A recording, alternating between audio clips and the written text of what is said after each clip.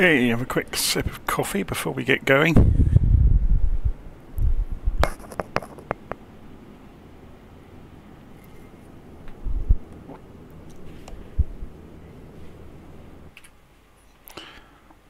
So I've refueled the aircraft. I'm going to be on the ground for a few moments while I get things sorted out.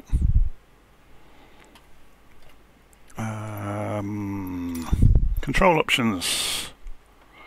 How are we doing? So we want the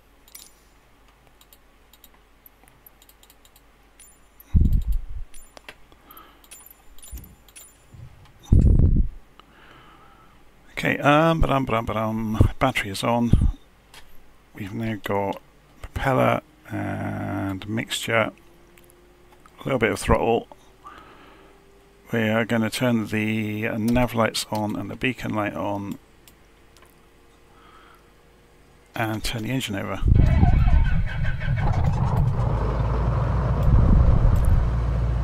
And push it out to 1000 RPM. Or just over. And switch on the avionics.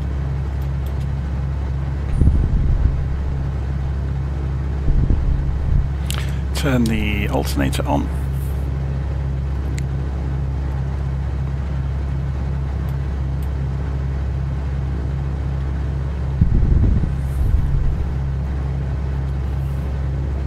Okay, we'll set our target, or calibrate the altimeter while we're here, set our target altitude to 2,000 feet for cruising along the coastline. Just waiting for the GPS to come up to capture some satellites. We'll program a few legs in, but we'll program the rest along the way because there's quite a few. Well, actually, there's not too many. We're at Port Macquarie at the moment. We're going to go up to Kempsey, Coffs Harbour, Grafton, Evans Head, Ballina, Gold Coast, Southport, and then Archerfield on the outskirts of Brisbane. We'll go and have a fly around Brisbane, obviously, before settling into Archerfield. Seems to be somebody doing a group flight here. I wonder what group that is. Does it say? Group name. No, it doesn't say it on here. It will tell us on the Who's Online at Virtual Flight Online.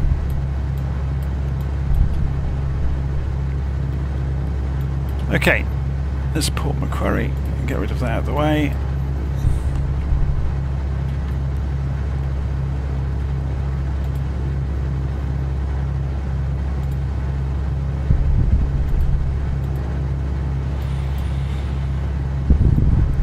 I guess I could run transmitter in the background for anybody that is interested in tracking me along the way. So connect that. Should get a little red aeroplane appear underneath me. Yeah, you can see it's right underneath me.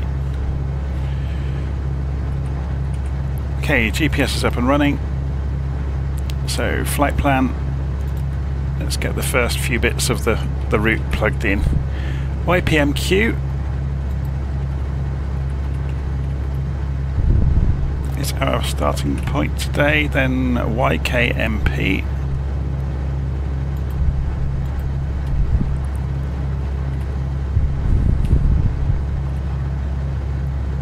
Okay, what's going on with that? Kempsey is correct. Then Coffs Harbour, YCFS.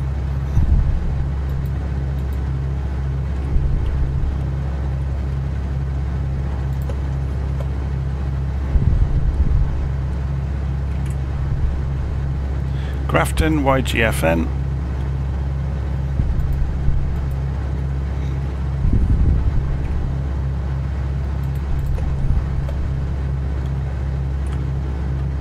Evans Head, YEVD.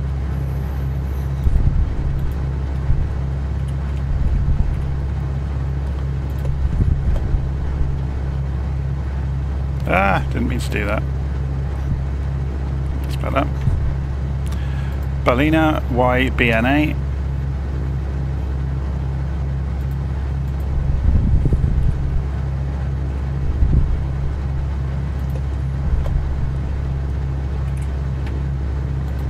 Gold Coast, YBCG.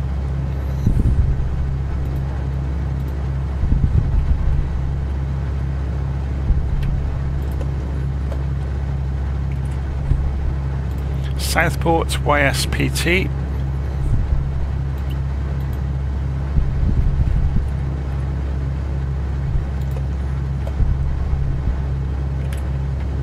And Archerfield, YBAF, will be our final stop today. Well, actually, might not be the final stop today. We'll see how the day goes. Okay, so we've got our showing on the map now. We'll zoom out a little bit. We'll also put this on the first page because it gives us the nice data on ETE and distance. So, looking at the wind on the ground here at... Actually, should we go and run Navigraph as well in the background? Just for a bit of fun. So, I've got to remember where everything is now. Navigraph, there it is. Patrick says, good morning. Yeah, it's been a few days since I've flown, so a bit rusty. Copy. File. How does this work? I can't remember how any of this works. Isn't it amazing how quickly you become rusty? Unload the route, new flight, paste in from LittleNavMap from the sequence we just programmed.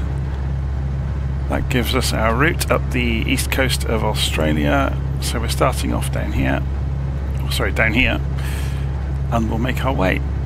Should we just have a quick look at the weather en route to see if we've got anything showing up on cloud? It's a bit more cloudy up towards Brisbane then.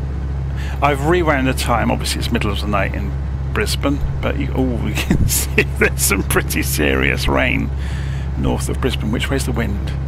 By the time we get there, is that going to have hit Brisbane? Let's have a look at the wind barbs. Yes, it could. It's coming over from this way though. Let's have a look. Oh no, it could be pushing straight out to sea then. We might be lucky. Okay, let's turn the weather off for the moment. Just have the route. The main aim I came in here for was to see what direction I was. 2 knots of wind. We can just take off straight out. Okay. And we'll put the head tracking on.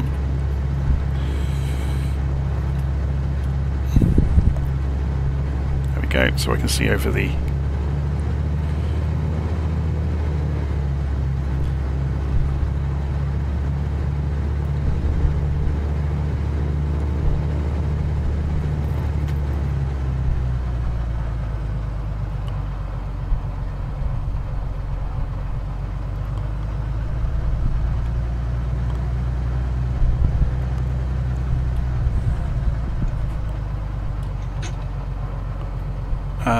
what direction are we taking off? Actually, we won't worry about the compass just yet.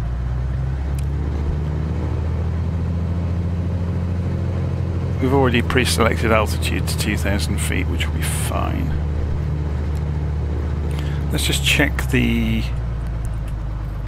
Yeah, the engine's going to be a bit loud, isn't it? I'm going to turn the simulator down so you can hear me over it, so it's not going to be ear splitting.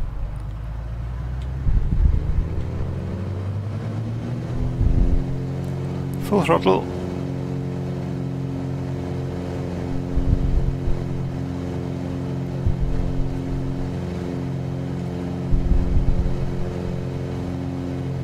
.60 knots and begin to rotate gently, and we're in the air straight away. Gear up.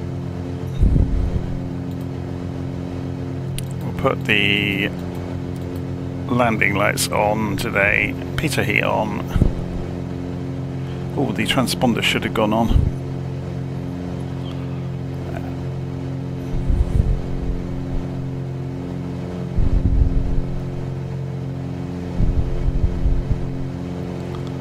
So...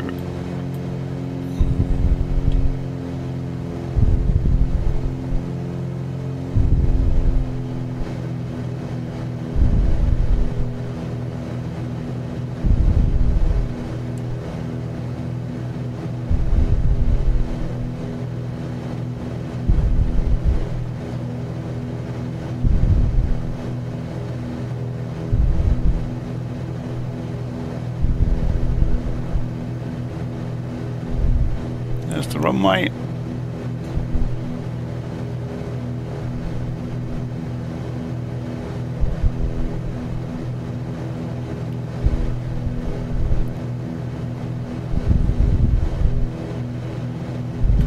Should we look from outside?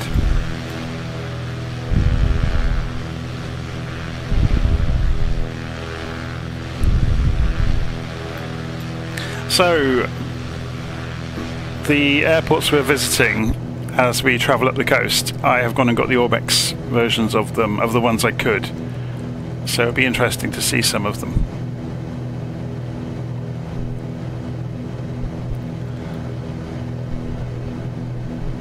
So you can just see the GPS is starting to swing round here.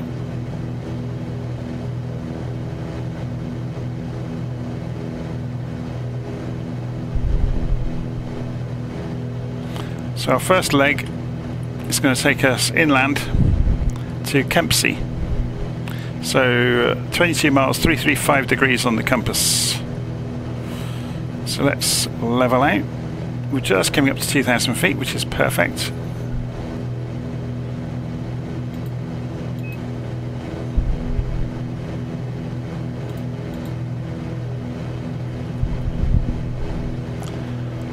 And if we go and spin this round then,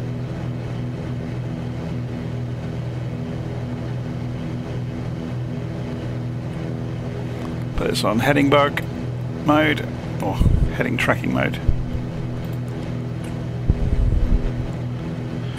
So we've got this in GPS mode at the moment. Obviously it's within one click. Let's see, this is probably going to be right on the limit of whether it will intercept. Oh, we'll spin the course knob around now as well, so it makes sense.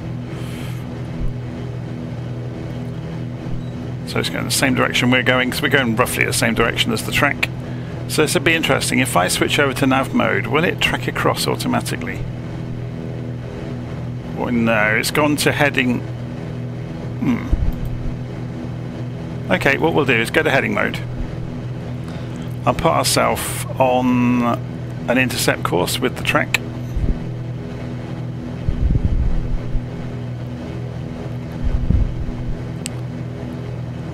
And as soon as we get within one dot, if we go nav now, that's interesting, look, it's not going to do it.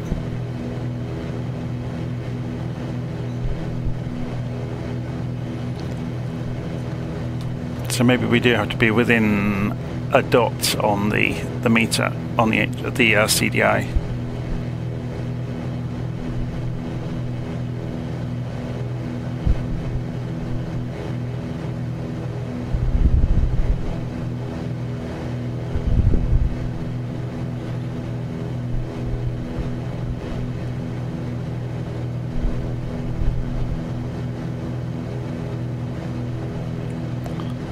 Okay, so if we press nav now, still only doing roll. Is there something wrong here? Autopilot's on. Altitude hold is on, although it's not going to 2000.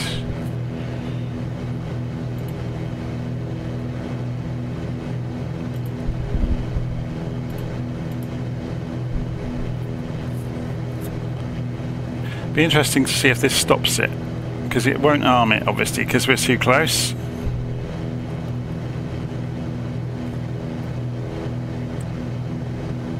But will it wind it back out when we get there? Yes, it has. Okay, good. So we've now crossed over the line. Let's go nav mode.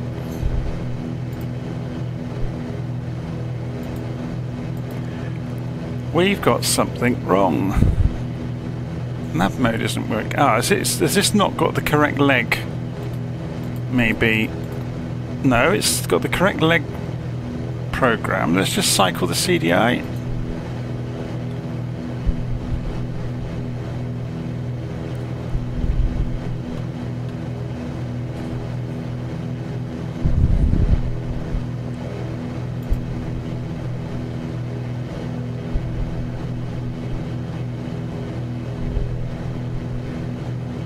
I mean, it's not a major issue, but it's just a bit odd that this won't go to nav mode. Oh, it's doing it now. I think it was just cycling the CDI. It was a bit of a bug there.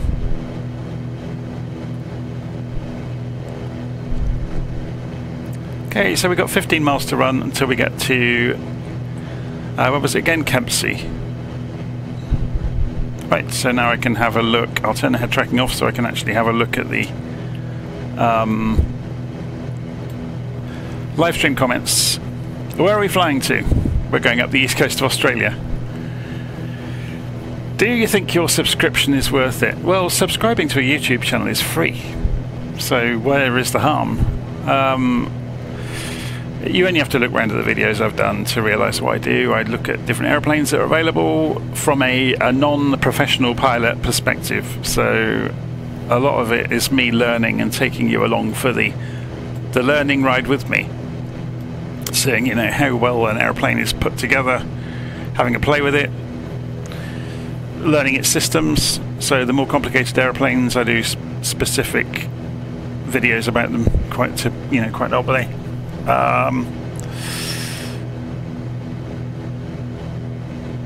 So this is your go-to channel apart from Shane's channel. Oh, I have no idea who Shane is. There you go.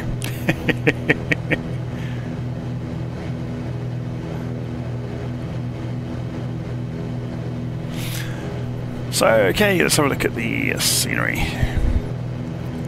So, if we look on Navigraph, you can see we're just heading over to this airfield here. Should we see if we've got any charts for it from Navigraph? Open charts. Runway, which runway is it going to be today? Can we get the weather? So, 250 degrees, so we'll be coming in from the east onto, if we zoom in a bit further, they don't give you numbers, do they? If you look at the chart, but obviously we can tell it's going to be the runway 22, I guess.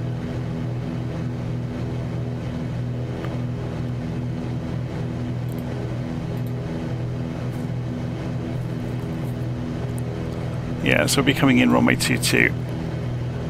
A lot of these smaller airfields, you don't get much on the plate for them, which is a bit of a shame. But it's better than nothing. You get any kind of, you know, local restrictions are written up, usually. So if you're doing instrument approaching, you could obviously follow the chart. So you go out to KM2NI and come in. And then obviously you can follow the altitudes on the way down.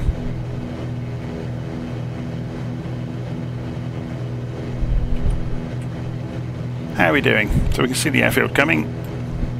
We're just going to go visually. Obviously we've got a lovely clear day. So I should put the head tracking back on now.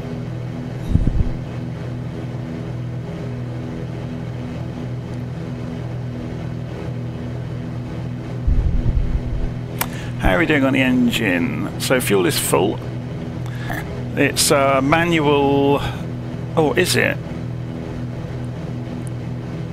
No, we've got a both option. I've forgotten. I've changed aeroplanes. I was in the Stationair the other day, and now we're in the 182RG, and we can be very lazy with the fuel. Look, it has a both option on the fuel feed, so we don't have to keep an eye on draining the left or the right wing as we fly. So alternator seems to be working good. Oil pressure is a little bit high. Oil temperature's okay. Cylinder head temperature's good. RPM is in the green. Let's see what fuel mixture we can get away with at 2,000 feet. So if we lean it out, just keeping an eye on the RPM as we do it.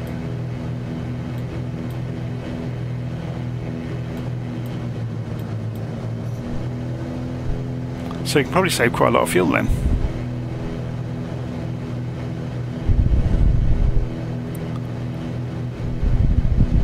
Oh, I wasn't watching that fuel flow then as I did that, which would be...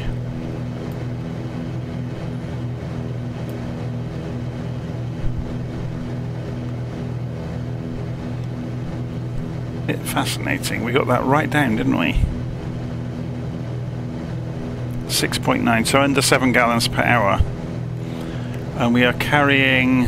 Oh, it doesn't actually tell you how many gallons you've got, which is a shame. I guess this doesn't either.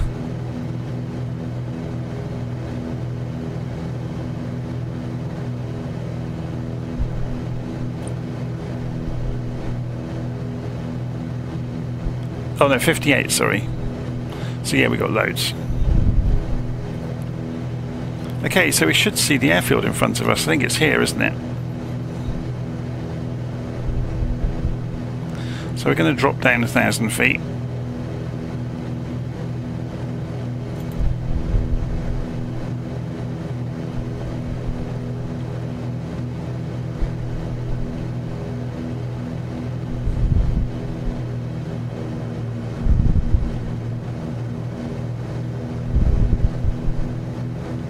What am I doing? This is rust, isn't it? Altitude, we want to go to 1,000 feet altitude, and we want to arm that and then come down at 1,000 feet a minute.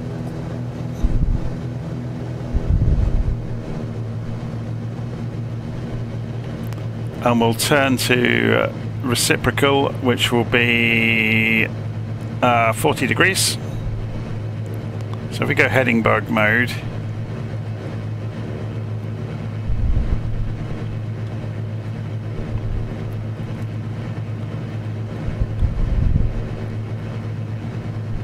you see there's the runway.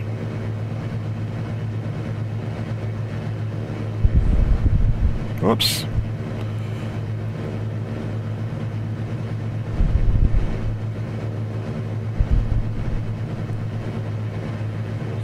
So let's just check the altitude of the runway itself. So if we highlight Kempsey here, 54 feet. See that? So we've gone reciprocal and then we'll turn back in. So if you remember, there's that waypoint. So on the official, if you're doing like a high precision approach in, you'd be looking for that waypoint. But we're just going to go visually. So I'm going to turn the autopilot off. Well, before we do that, let's open the cowl flaps. Go back to a rich mixture.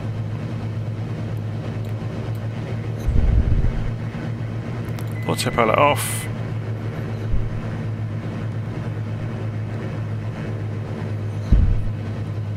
Start reducing speed to try and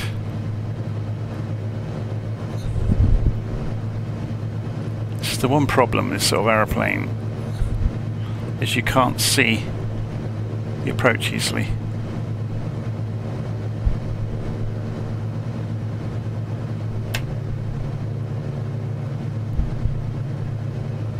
The runway.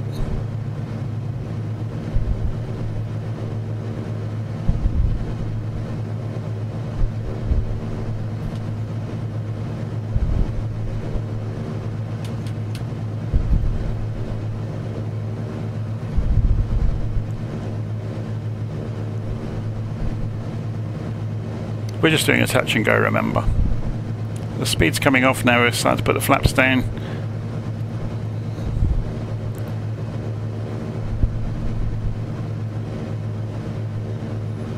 They're saying that we're holding the speed as we're descending.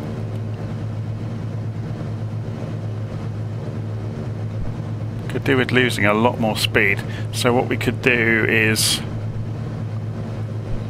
Oh, this is not wanting to side slip very much. Usually you could lose some speed in a side slip. We're way too fast.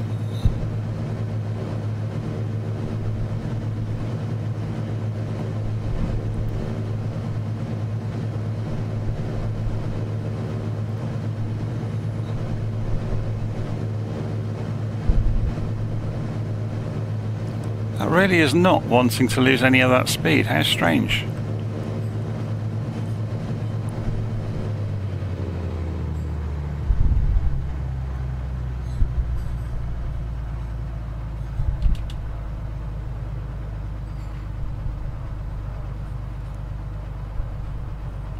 So it helps if you realise that you've still got the limiter on the throttle that you had for a big aeroplane.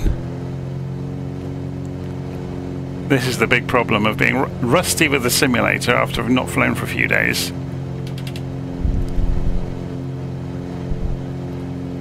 And having left the throttles configured for a 737, oh, sorry, no, an Airbus I was flying the other day. Slowly shaking rust off as we go.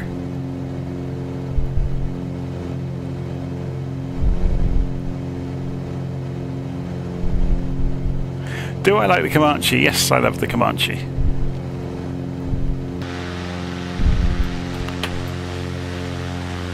Right, should we...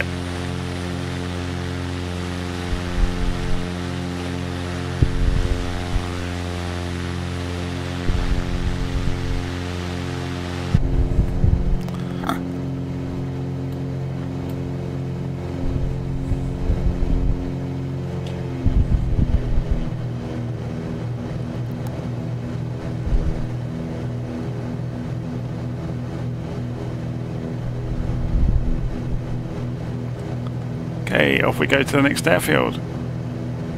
Just coming up through 1100 feet. Comes the track.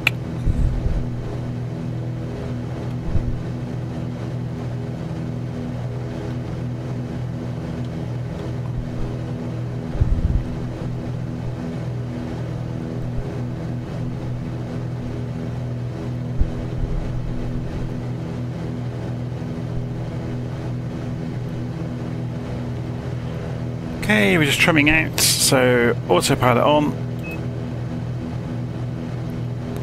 We are going to climb back up to 2,000 feet. We'll arm that, oops, and then tell it to get there at, say, 500 feet a minute. And we'll go for, which side are we? So we'll go for heading bug and leave the heading where it is, so the airplane will turn right gently. And then we'll go nav mode. And we get both because we're not close enough to the track, which is what I was expecting earlier. And then it will fall back to just nav mode once it's usually when it's within one click of the route. Just to make this make sense, we'll set this to the same radial, so 10 degrees on the course, even though we're in GPS mode. So you can see, oops, the direction of the versus the airplane, the direction of the track, which should correspond with this, and how close you are to it. So still showing heading and nav mode, which is fine. Should we lean the engine back out? We're nearly at 2,000 feet.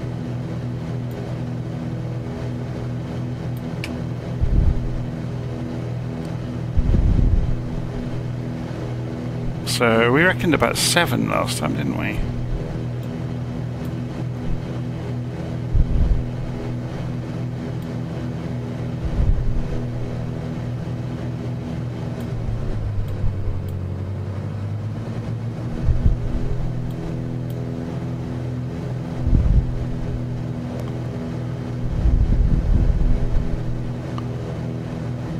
Okay, so I expect this, there we go, it's just switched to nav. So the airplane will gently edge back left again now. You can see it doing it. It's just turning.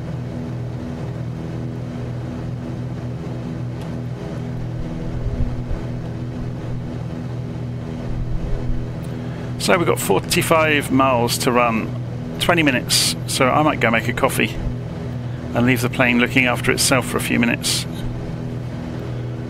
I am going to go turn that landing light off. We're not commercial traffic. We don't need it.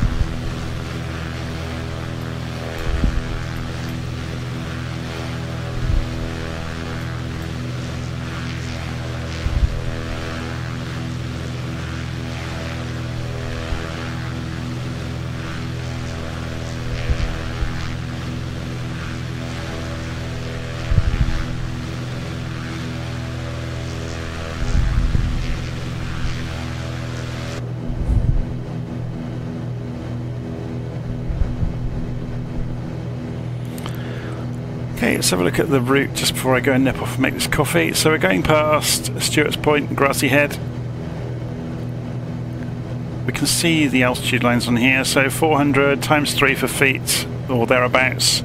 So 1,200 feet for these hills, so then still 800 feet away, but they're off to one side anyway. And you can see them there.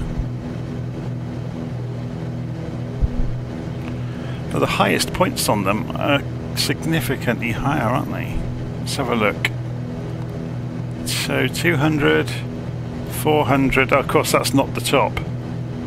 So 440, yeah, that's going to be up near the same sort of altitude as us, which you can see it is.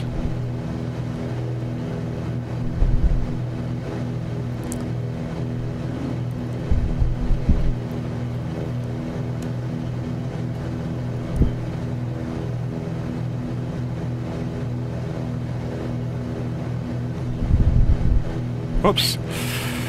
Just went back through the back of the headrests.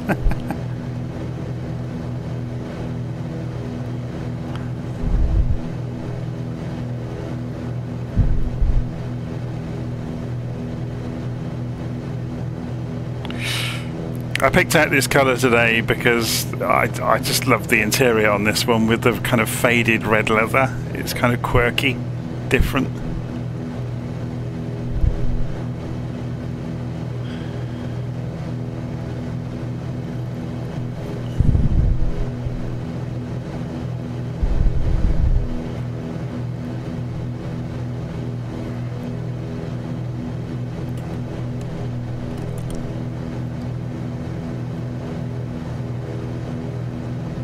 So the Gigolottis, I hope you say it, says hello, so hello back. UN says I play Simple Plane all day. I used to have a copy of that, I'm not sure what I did with it.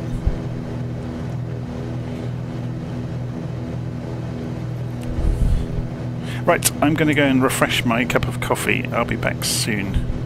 I'll leave us en route. We've got 18 minutes to run until we get to Yankee Charlie Foxtrot Sierra, which is Coffs Harbour. And now this is going to be the Orbex scenery, or the, I don't know who originally developed it, it's the version that Orbex sell of Coffs Harbour, so we'll see that when we get there. So head tracking off. Do it that way around. Back in a moment.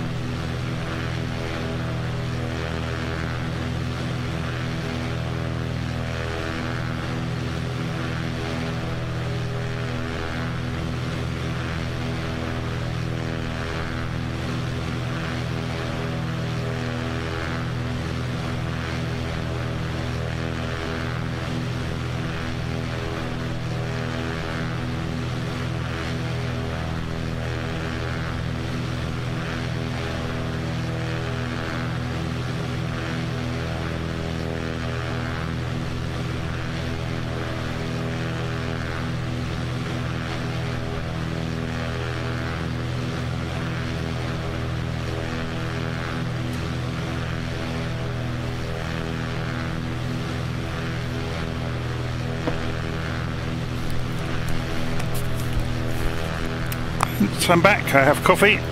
So Brett is asking where we are headed. I will answer your question very shortly. So we're going to Coffs Harbour immediately. We're on the east coast of Australia. And then Grafton, Evans Head, Ballina, and then Southport, up Archerfield and Brisbane. So Coffs Harbour is the next port of call. 29 miles to go. Just looking at the GPS over here. 13 minutes at our current rate of knots. Cruising along 2,000 feet. Doing quite well on fuel. Managed to thin it out without losing too many RPM.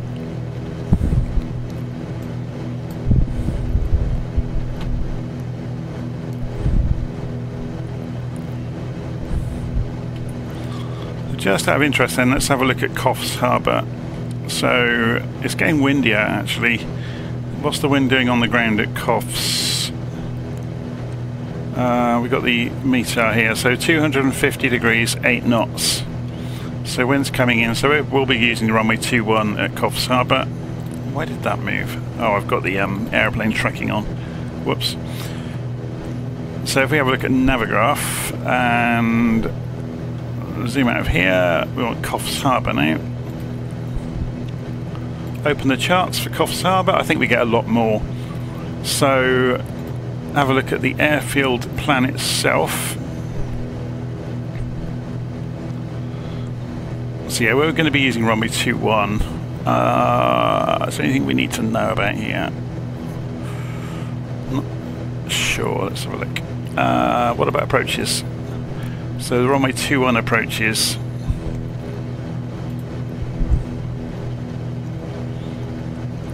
So they're looking for marshalling at a waypoint basically and coming in as per normal.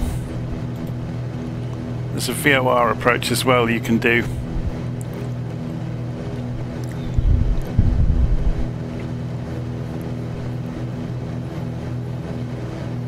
Interesting. So looking at coming in, oh sorry, travelling away on a radial and then turning back in. 2 different radials to fly away. Interesting, out to 8 miles and then obviously we've got visual, so we don't need to do any of that. It's a lovely clear day for us.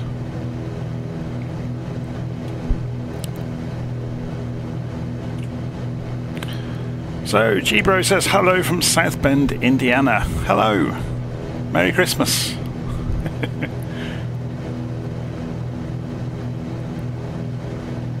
So we're just coming in, we're about 16 miles out maybe, 18 miles out. Oh no, tell a lie, 23 miles out. I'm terrible at judging distances on charts.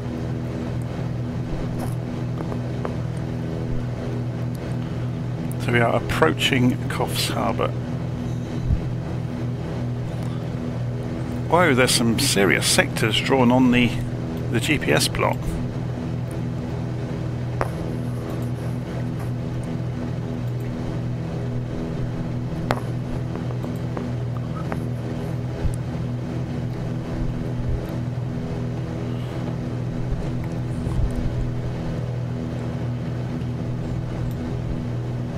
Something I never usually play with, but if we go and put this into terrain mode, you should see it lights up like a Christmas tree.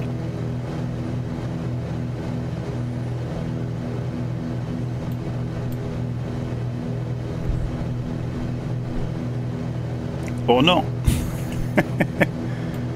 I thought these peaks might show up on it, but oh, that's a shame. There's our traffic. We've got we've got it switched off. Can we turn ADS on from in here? I can never remember where it is.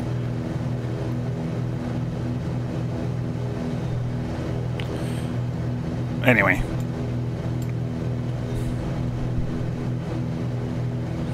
Yeah, so I should have said Merry Christmas to everybody on the start of the stream, really. So, Merry Christmas. I hope you're all having a good rest. And not too many arguments.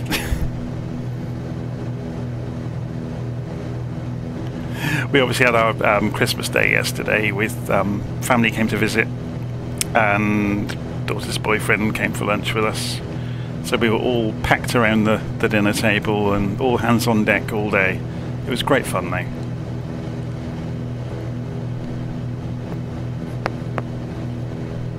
We all ate too much and drank too much.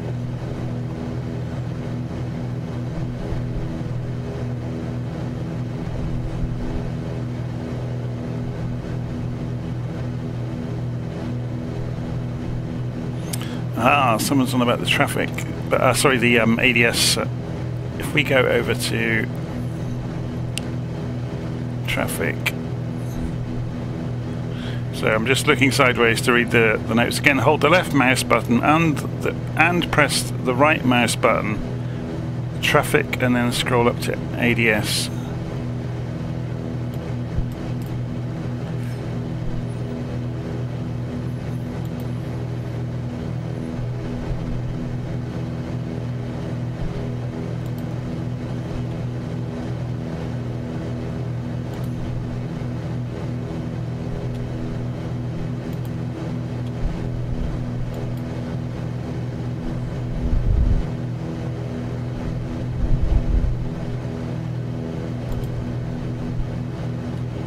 Obviously there's no traffic around, but I can see how that works now. So it's, yeah, you have to push in this and then roll it and then push it again, and that turns it on and off. So you're putting the focus into the screen.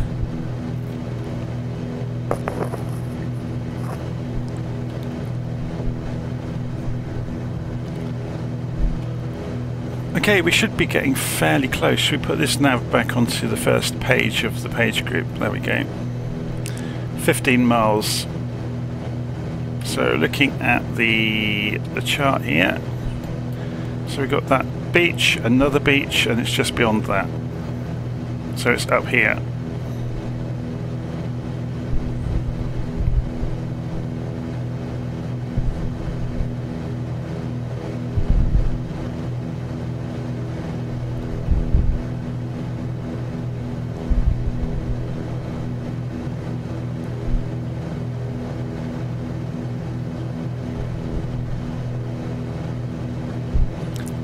Miles to run.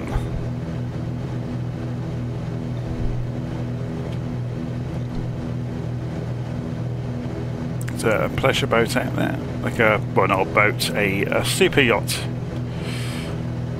Just trying to remember. I'm going to pop open add-on linker. I can't think. I think I must have not switched on the seafront simulation stuff.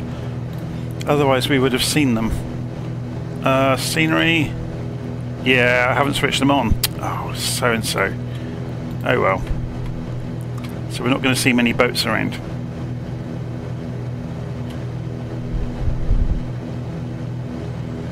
That's a shame, because the seafront simulation boats are really good. If anybody's wondering, on the 182 RG there's a little mirror, and in the real thing it's there so you can see if you've dropped your own wheels or not. You know, it's quite a good idea, isn't it?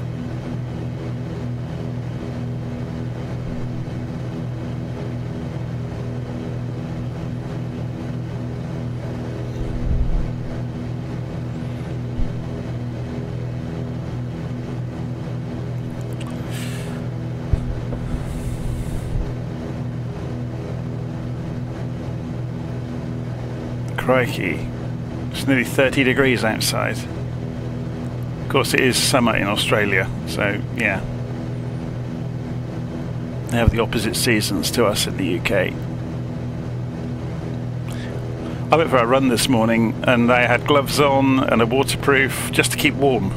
It wasn't raining, but I know, you know, put a waterproof on, it captures the air in a layer around your body and it keeps you warm. But yeah, I only ran about 3k, but it was a bit chilly.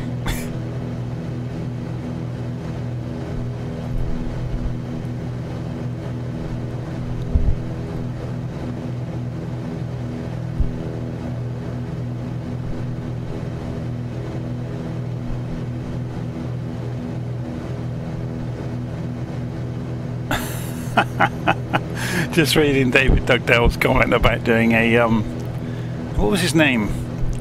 Trevor Jacob, yes. Has he been put in prison yet, or had his licence taken away forever, or anything like that, or is it still ongoing?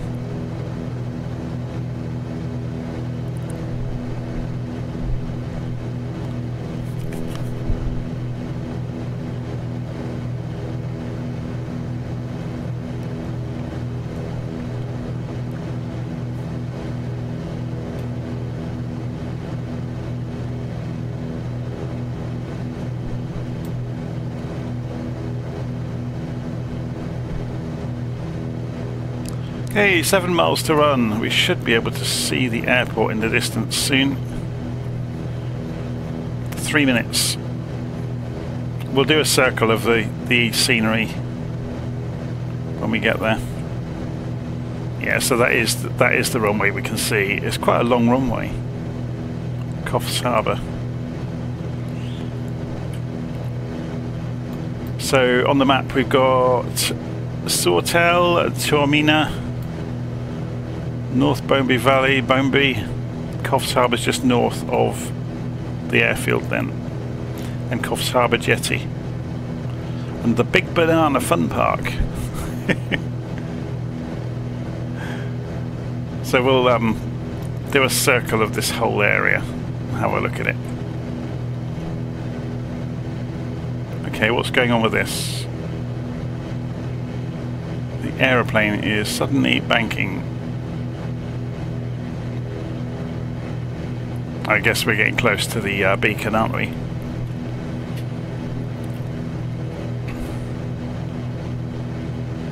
So what I'm going to do is come off the autopilot now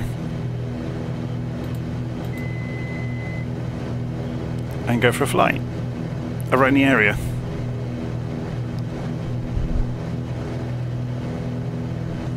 So let's descend gently, let's pull the throttle and the propeller back.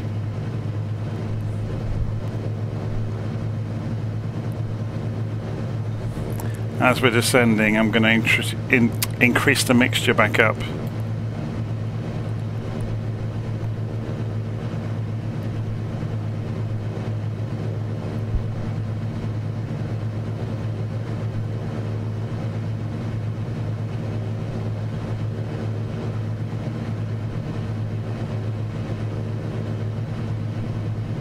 They still haven't fixed that issue on the edge of the water, have they? It's like a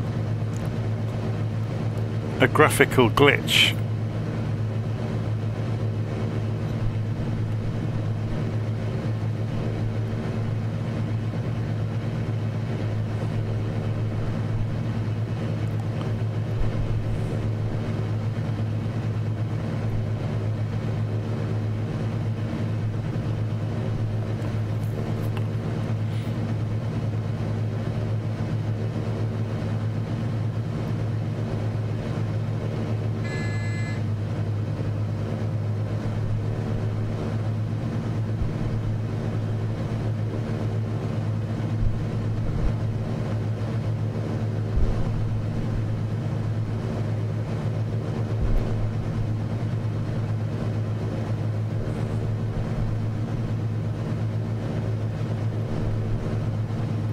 Should we circle over the main terminal down here?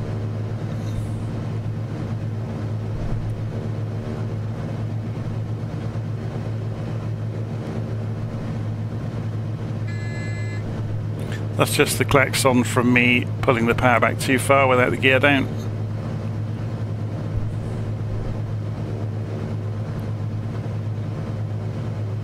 Is that an ATR down there? I think it might be.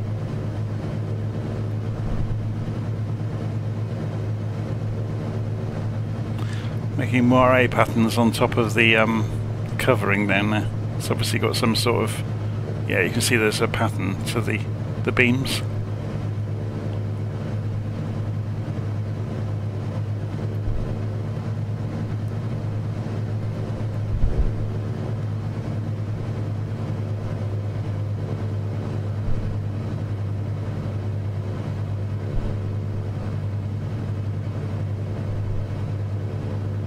So I don't, I'm just reading the comments there from Dave Dugdale. I don't get any crackling with the Coronado aeroplanes.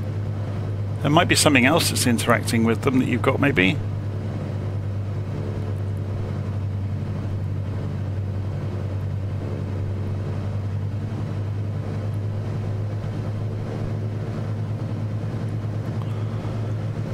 Okay, so we're going to go runway 21, won't we?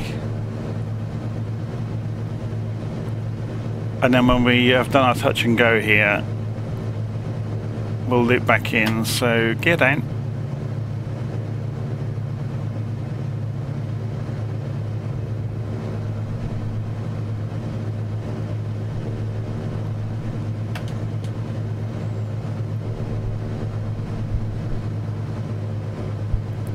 Lose some airspeed.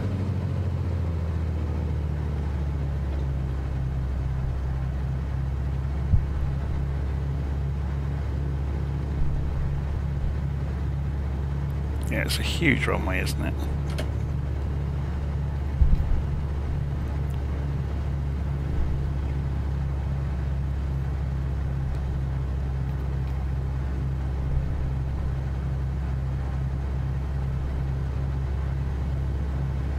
We should have the cowl flaps open, of course, and I haven't done that.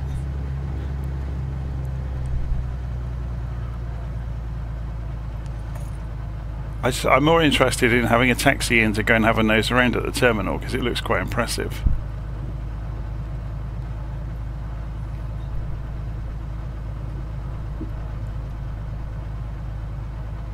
Oh, hello. The simulator has frozen. Let's give it a few seconds. I'd have no idea what causes that. It's probably something to do with memory management.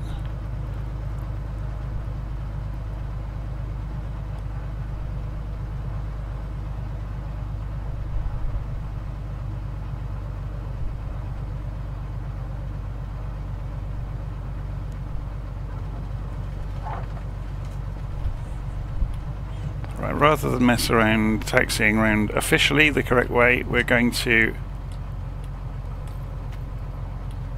loop back on the runway with special permission that we didn't get. I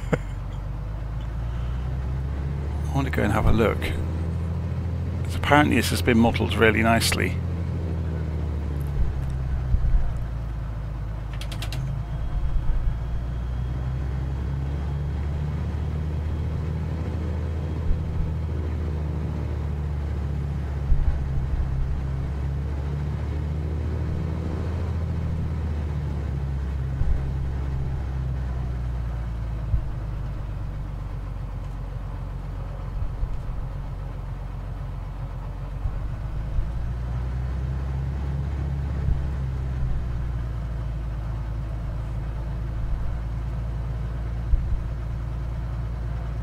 That's the fire engines.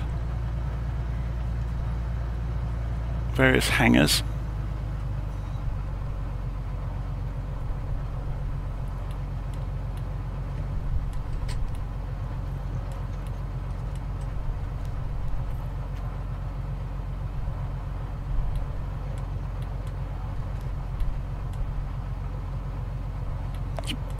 Just go and stop on the VIP parking spots for the 738 when it's here. Okay, so if we put ourselves on the drone camera, I'll just grab my Xbox controller. I'm just going to slow the camera down, and then we'll go and have a nosy around the base, or the airfield, I should say.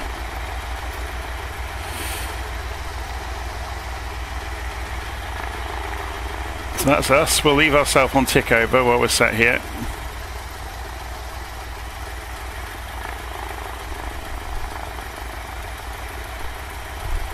Welcome to Coffs Harbour.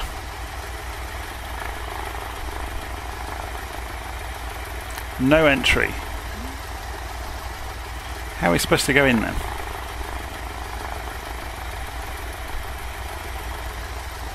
No entry. No entry.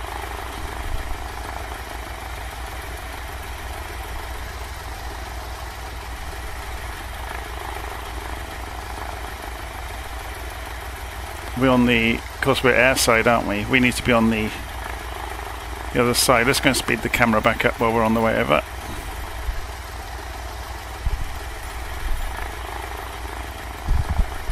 Oops.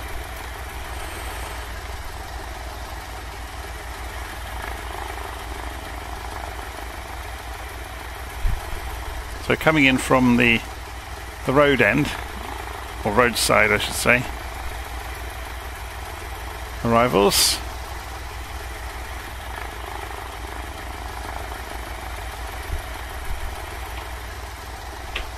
So where's departures? Am I being a bit dim here? Oh, we're just going to go through and have a look.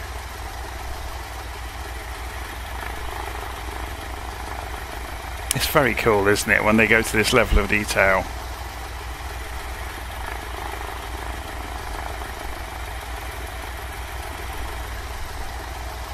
I always wonder where they get the people from for these. Is there some agency that just makes 3D people models?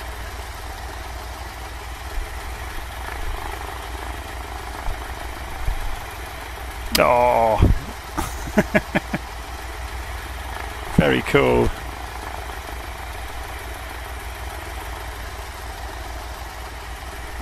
Oh, they've animated the baggage. I don't believe it. Now, the hours I have spent stood places like this.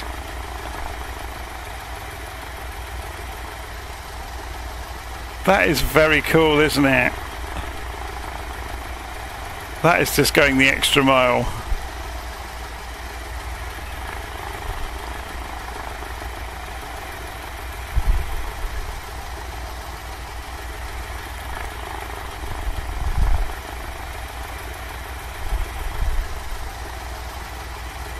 Let's just have a quick look around then some of the rest of the site.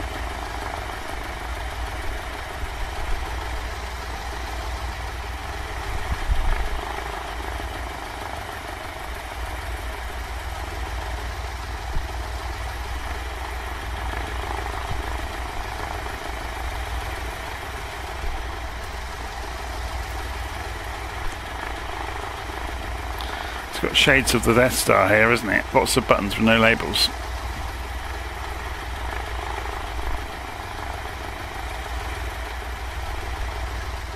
Whoops. It's a bit twitchy.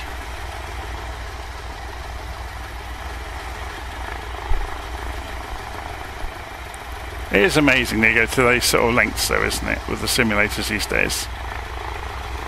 Right, we are going to go back out to the runway. So yes, Coffs Harbour, available from Orbex, is fantastic. Let's just say that much about it. So just centre this back up.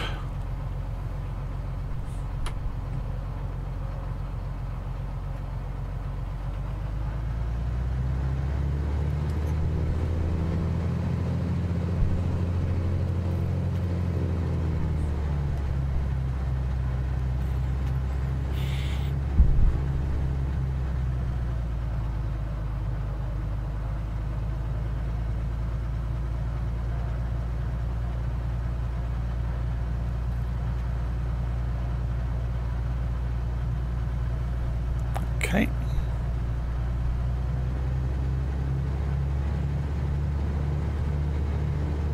To be honest, this runway is so huge. We can take off at any point along it, to be honest.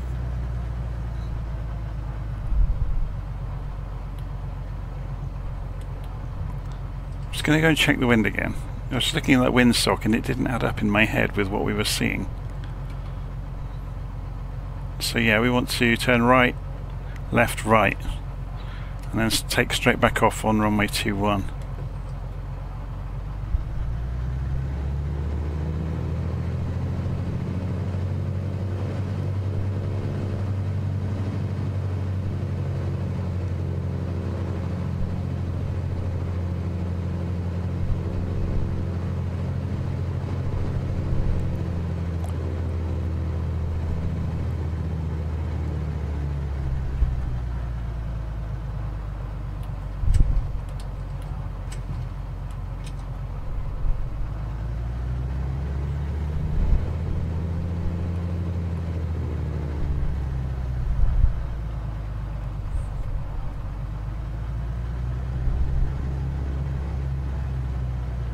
I like on a lot of the payware airfields, they've got the texturing or the patterning in the tarmac for the high grip surface.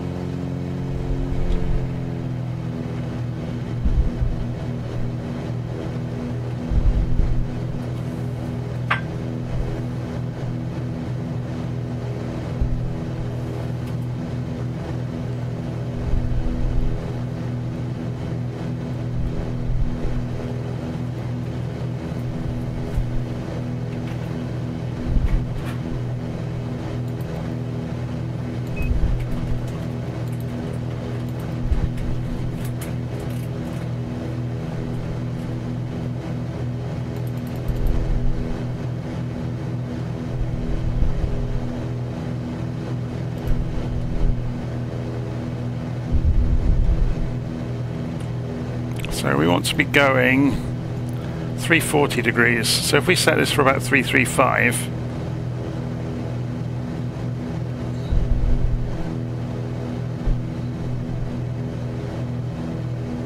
that puts us on that intersection angle with the leg. If we go to nav mode, it's already going straight for nav. We're close enough already.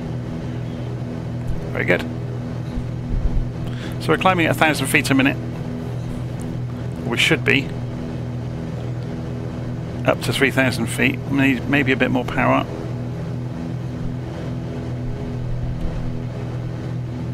Ease the RPM a little bit higher. We can leave the cowl flaps closed there. I was just going for higher altitude than previously because of these hills. So we are heading off across this ridge where the Big Banana Fun Park is.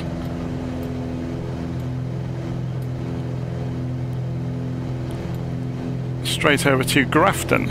So if we pull up the altitude plot in LittleNavMap and we put this on VFR and we set it with flying at 3,000 feet, we'll get some idea. Yeah, you can see those ridges.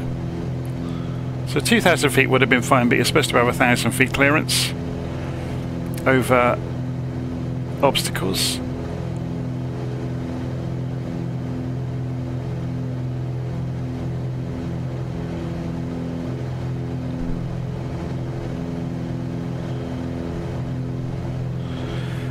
I'm just going to have a look and see why Nightbot is removing messages from the live stream. Okay, it's just a load of emojis. That's why. If you can't write sensible things, Nightbot will remove them.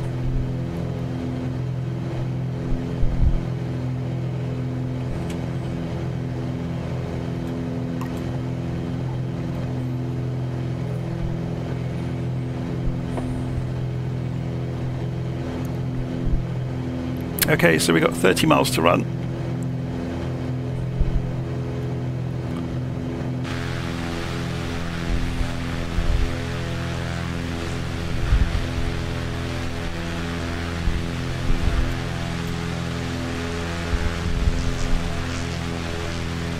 It's a lovely clear day. Should we move the sun, make it a bit more pretty? because we're false time anyway, because it's the middle of the night in Australia. So we'll move the sun into a sunrise for a little while.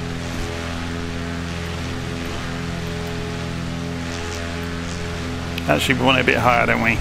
Just so it's lighting the ground up. When it's in silhouette, you can't see anything.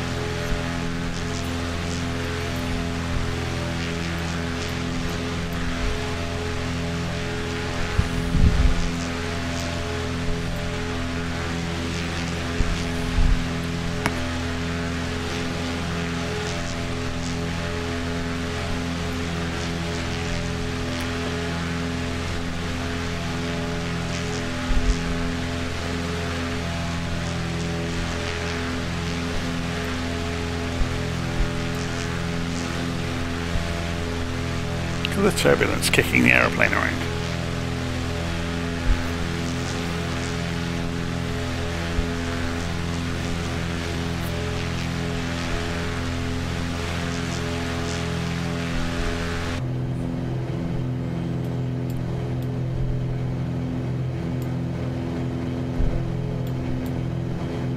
We had some traffic there for a while, look. So if we go and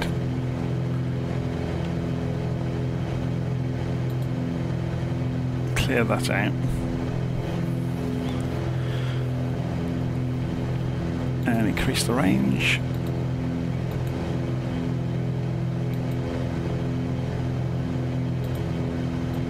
okay, why is that not?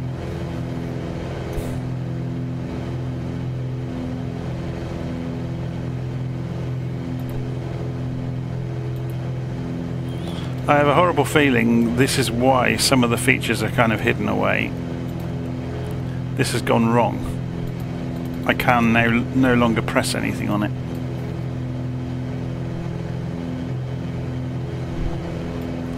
Which is a shame.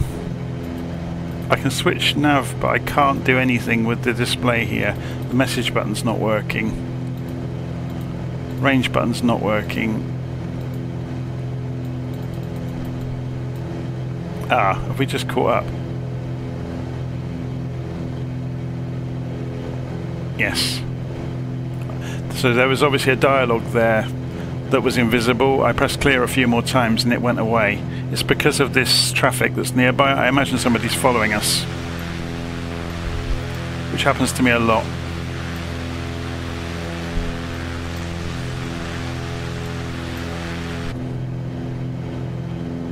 Somebody, they may be on a different server if we can't see them. If I turn the labels on, it's Banana Dave. Okay. But he was triggering the collision warnings. So what we'll do is go and turn that back off.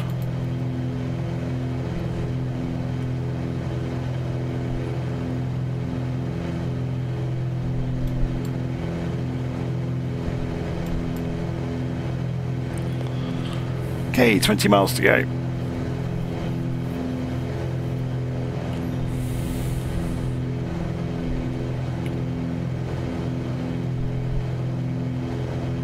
Sure, play with a bit of radio navigation along the way. So we could fly away from 11700 was the Coffs Harbour VOR. So if we go in here and put this on 11700, it was 1700, wasn't it? Yeah, and we're flying obviously on the same radial that we were on previously, which is 340 degrees, which you can see there. So if we were to tune this to 340-ish and then switch the CDI over to VLOC, we're now flying the radial instead of the GPS track.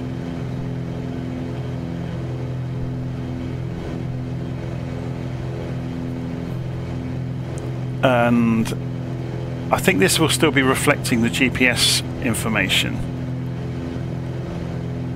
but we now should be able to get some information down here about... Did we get DME on this aircraft? I can't remember.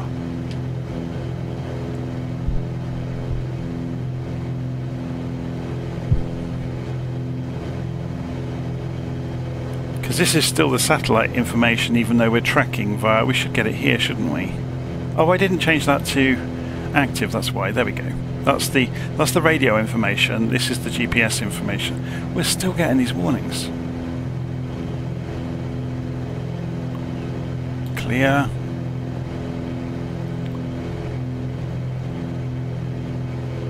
ADS off. Enter. ADS is off. Okay, I had to confirm it. Take the focus away.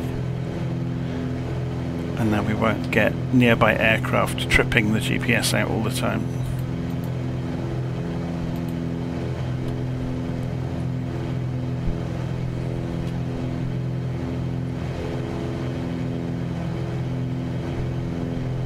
Okay, how are we doing on fuel? We've got loads, haven't we? Going to do this so easily. Did I close the cowl flap? Yep, I did.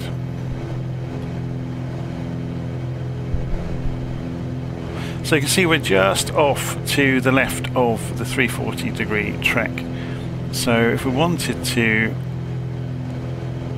get back onto it, we just need to turn right a few degrees and put this on. Are we on heading mode? No, we're on roll hold. So the plane was just flying along in equilibrium, kind of. So we're just going to turn the plane a little bit across. We can see on the GPS anyway, the next airfield. So, Grafton. Should we see what Navigraph has on it?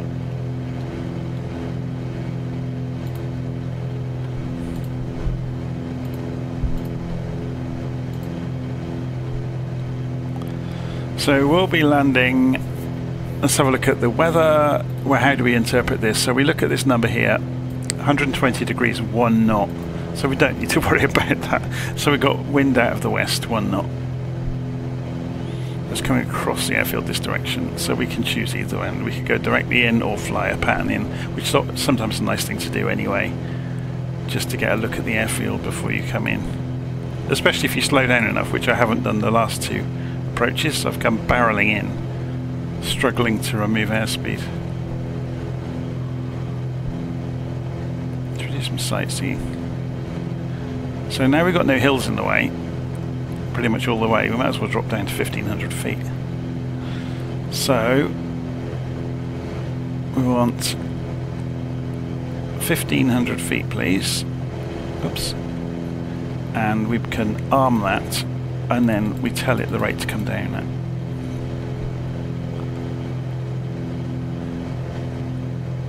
You can see it, the speed's going to go into the yellow area, so I'm going to pull the...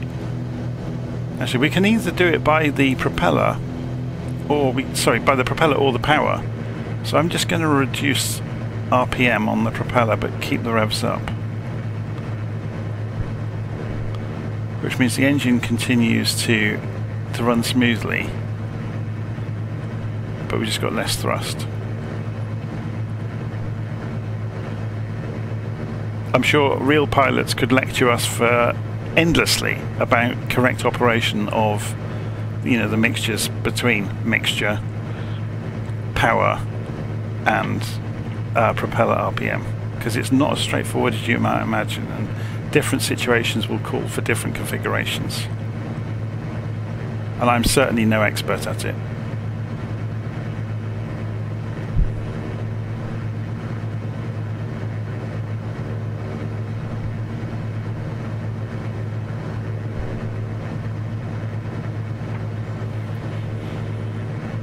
I have got several books on the shelf alongside me, one of which I haven't started to read properly yet, which is to do with just GA kind of piston engine aircraft, but it doesn't really go into turboprops or anything like that. And it only really starts to sort of scratch the surface. I think each engine and each aircraft will be modelled, differently or designed differently. so we'll require different means of flying them appropriately. So we're just coming down through 2,000 feet, 400 feet to go till we're at 1,500, and we should be able to see the ground going by from this sort of altitude. Very cool.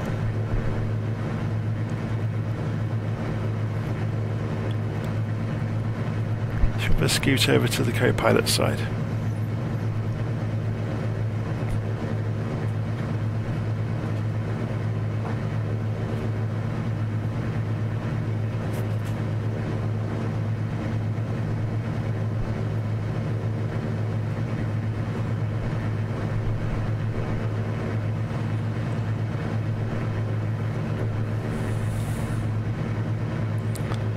Okay, 6 miles to run.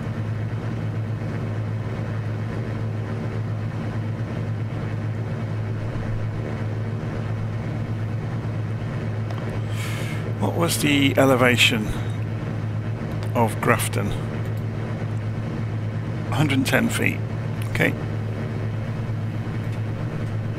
It's a couple of knots of wind, so we really don't need to worry too much. We're still running rich mixture, we're just running reduced RPM at the moment. We're down at 1,500 feet though, so we can open up the propeller again. So is this it? We can see directly in front of us over here.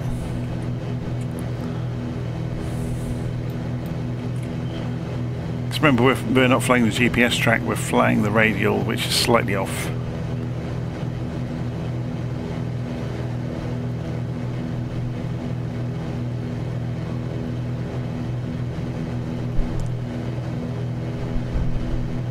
You know, I'd be inclined with the altitude we're at to go straight in from here. So let's get the autopilot off. Let's open the cowl flaps.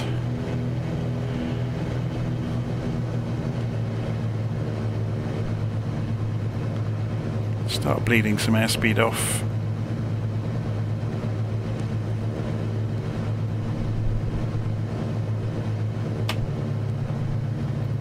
Drop the gear, which will give us some drag.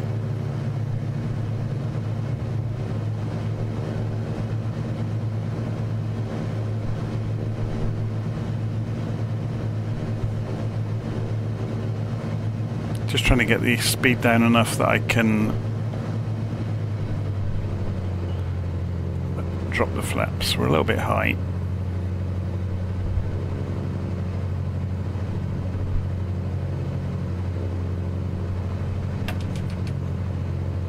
Okay, we have flaps.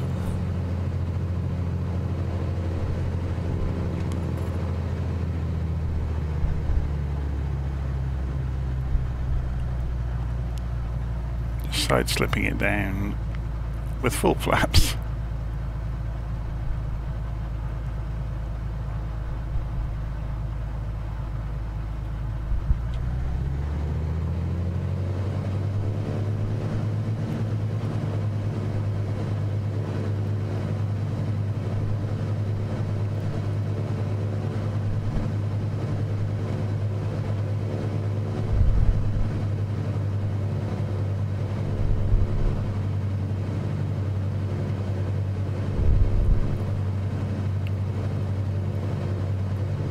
There's not really a lot here at Grafton as far as I'm aware.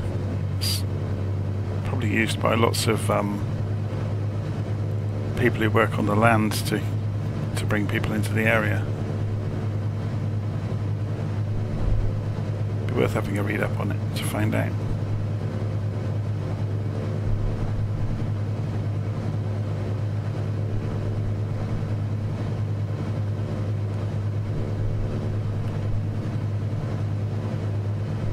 There's a lot of turbulence chucking me around, even though the wind isn't very strong.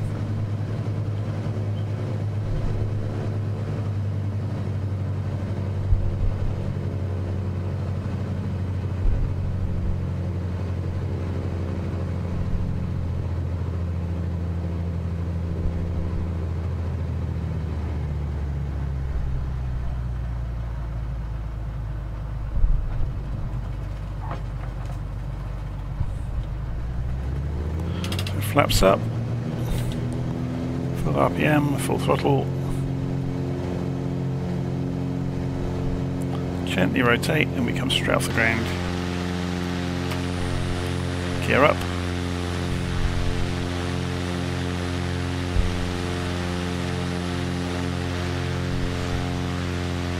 So good morning in New England to DEFCON 001. So we're just making our way up the eastern Australian coast. We've just left Grafton, we're on our way further north. We're just lining up for the next leg.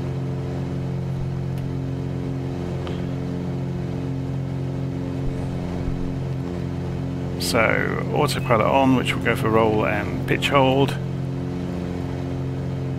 And we'll switch back to using the GPS because there's no VORs in the immediate vicinity, so we'll go nav mode for the lateral navigation.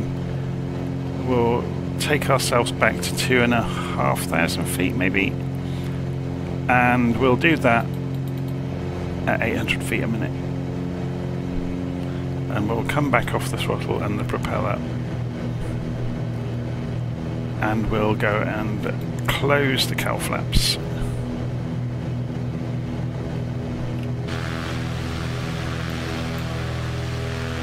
And admire the scenery as we trundle across Australia, and I'll have a sip of coffee.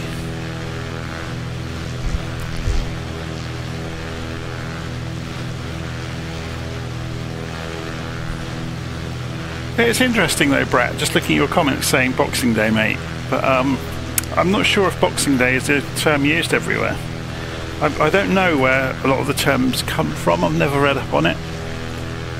But I guess it's a difficult one, isn't it? Because there's so many different faiths and religions, and different ones follow different pieces of the Christmas story, and a lot of people don't follow it at all. You know, different parts of the world, different dates, different not ceremonies, that's the wrong word, but different, you know, things that they celebrate. I know a lot of Eastern Europe, it's a completely different date, isn't it?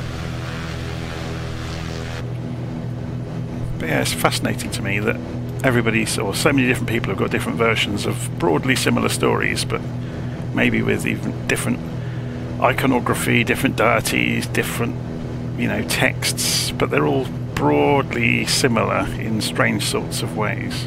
It's always endlessly fascinating to me.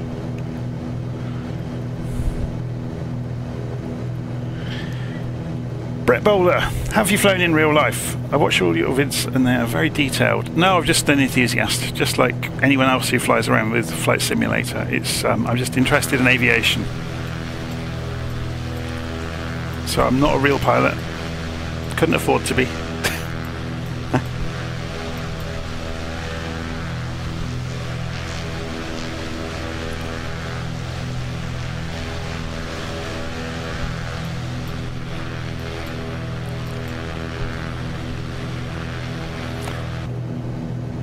Okay, so whereabouts are we? Let's have a look on the map. We are heading out of Grafton towards Evans Head. Now I'm just going to go and check in my community folder. Actually, the best place to look is in the scenery folder. So airports, Australia. These are switched on at the moment, so I'm just trying to remember what I've got installed. So have I got an Evans Head? No, so that's going to be stock. Ballina I have got. So Ballina will be from a developer called Ozscene, which was sold through Orbex. Then Gold Coast. I don't think I've got Gold Coast. But I think the scenery on the Australia update updated Gold Coast, I seem to remember. Southport I have got from, again from Orbex, made by Ozscene. And then Archerfield, I don't think I've got anything special for it. But I didn't fancy taking a small aeroplane into Brisbane, because that just seems like madness to me, because it wouldn't happen in the real world, or it'd be exceptional circumstances if it did happen.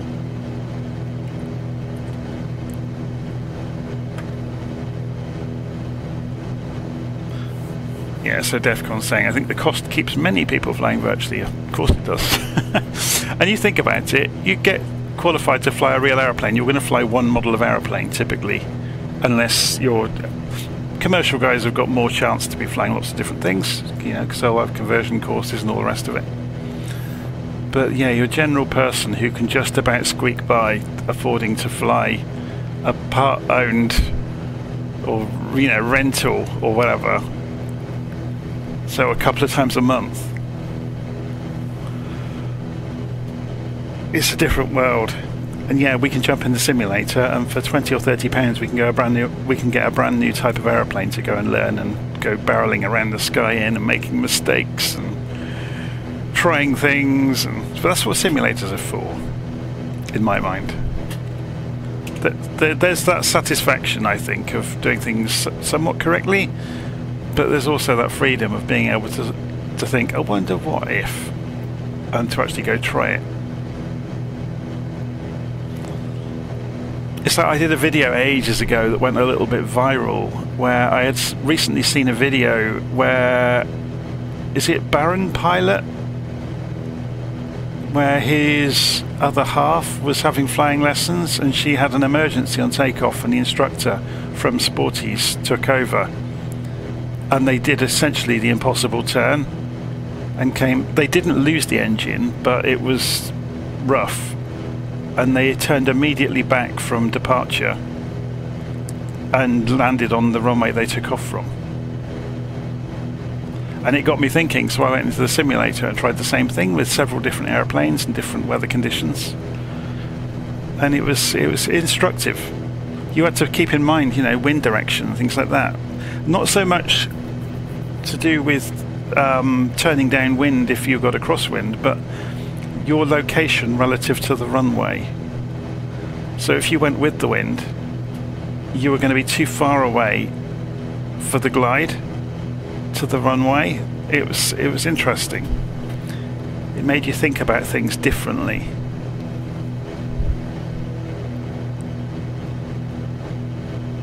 In the US you can get old tail draggers fairly cheaply, but they're too scary for me, says Tim Miller. I guess people put tail draggers on the market because they are difficult to fly and they probably scared their owners. Well, they're not so much difficult, it's just a very different way of thinking about it, isn't it? They don't fly on rails at all, do they? Happy flight from Toronto from XO Tobe. Is it Tobe or Tobii?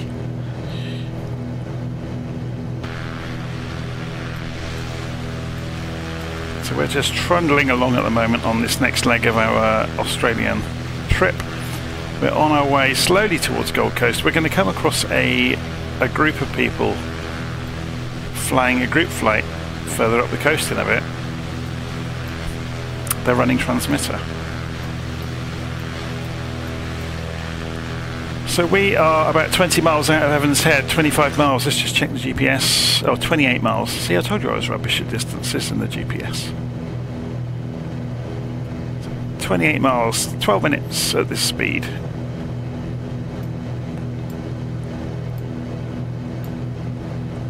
So we are just passing over a whole range of small settlements. McLean, James Creek, Ashby, Chatworth Island, Harwood Island, how do you pronounce this? Bunjalung National Park, Woomba.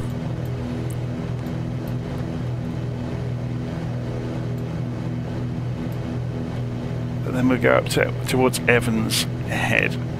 So as I said earlier, I haven't got anything for Evans Head, but I have got the scenery for Ballina, so that's going to be an interesting one.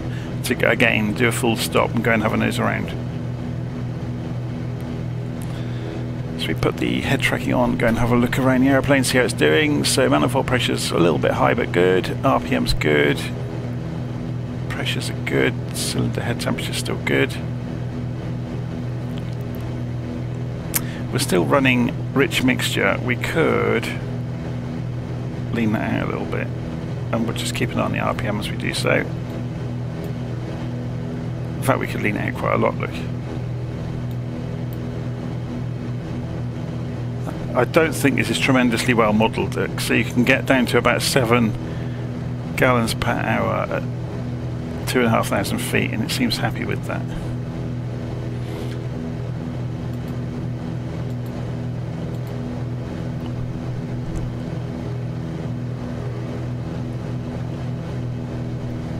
Should we just line up the HSI with the direction of travel and the heading bug? Whoops, I'm just going to turn the head tracking off while I do it. It's a bit fiddly sometimes when on smaller click spots to get it right.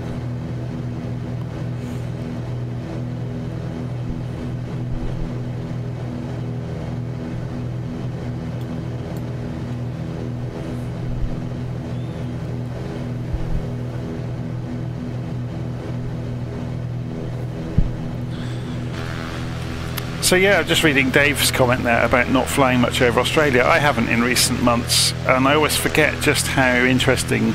East Coast seems to be quite like Europe in a way. West Coast completely different. It's a fascinating country, and obviously the central part of Australia is all desert essentially.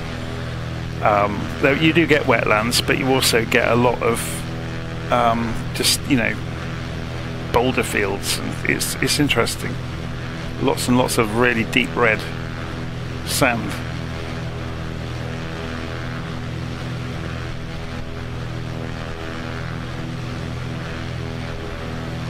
Yeah, so I've seen some screenshots one of my friends took. He flew the DC-6 around Australia doing a virtual flight tour, and there were some amazing sights up in the northwest of like salt flats and things with really pretty colours.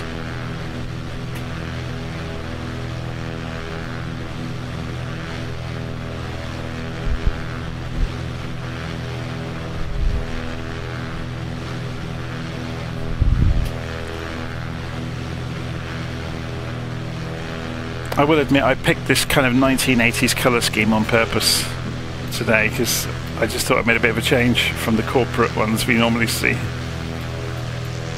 we've got a very kind of retro paint job on the Cessna.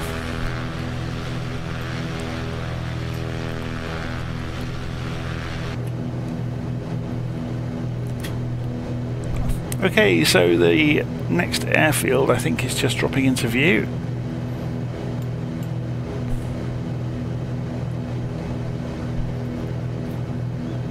So 9 minutes out.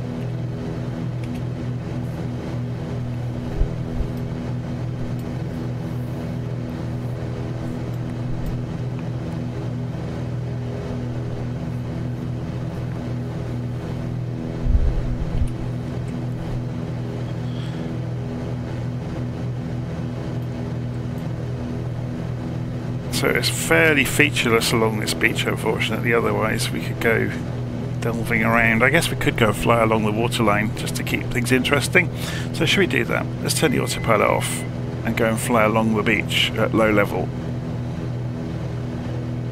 We'll put the head tracking on to do it, so I can look around as we're skimming the surf.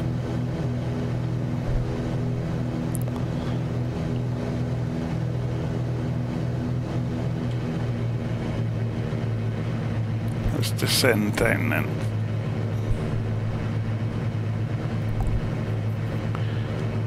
It's just to give us something interesting to do on the way up towards the next airfield, really.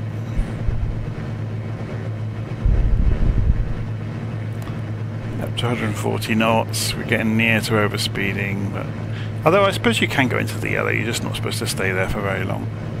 And you have to be mindful if in the yellow area about overstressing with any kind of strong movements of the surfaces, I guess.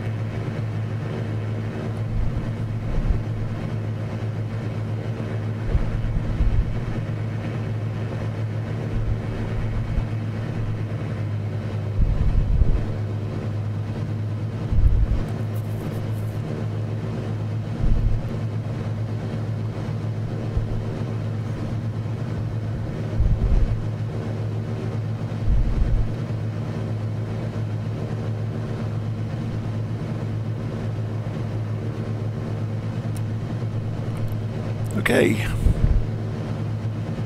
Slowly descending, rolling it in onto the beach line.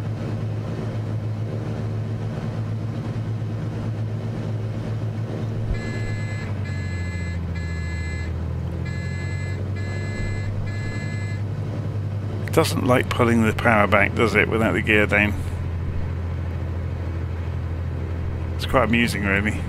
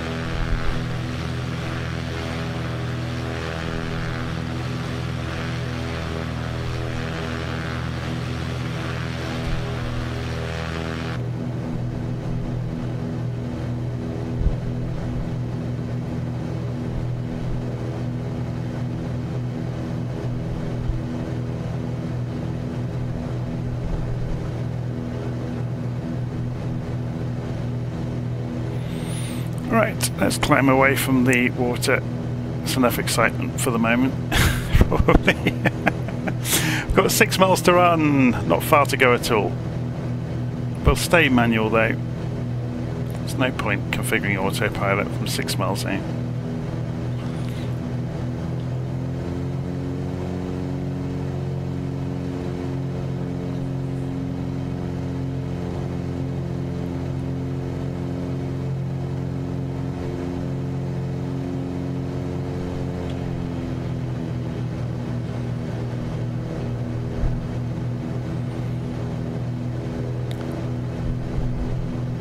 So this is Evans Head, I think. Let's just check my memory. Yes, it is. I'm going to cut across the headland. Straight line it.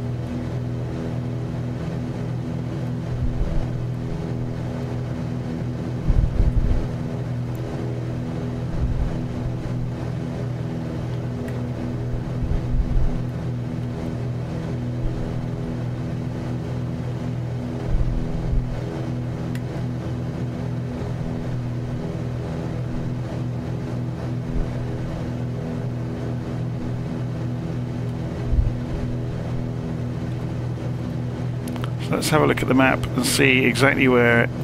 So it's the other side of the town is the runways. Okay. So on the ground, we've got the wind showing up, 330 degrees, 11 knots. So coming in from this side. So we could go runway 31 and go in direct over the town as we're looking at it. So we need to get a good look at the airfield to do that.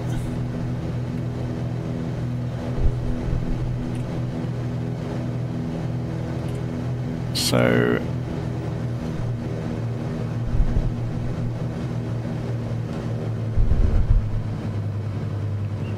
I'm presuming it's this one here.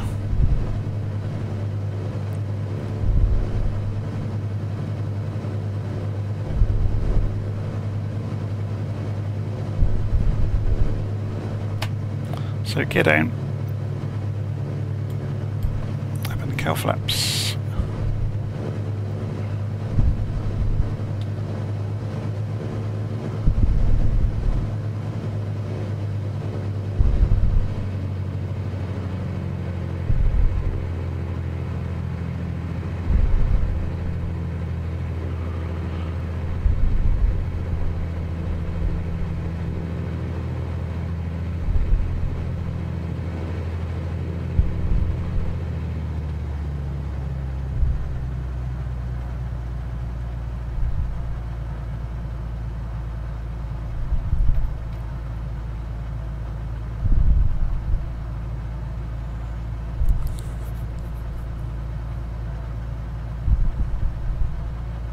Look at this from outside for a change.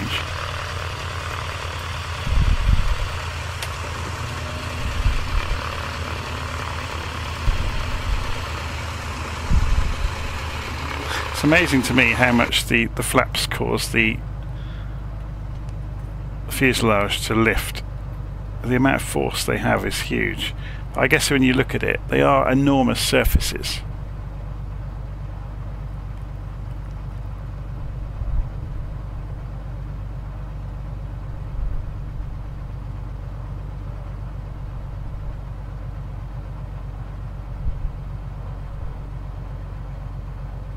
That's our shadow.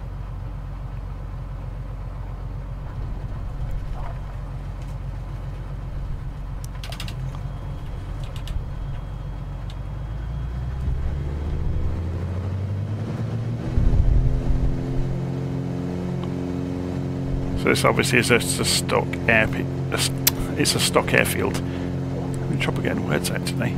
It's too much food and drink, I think.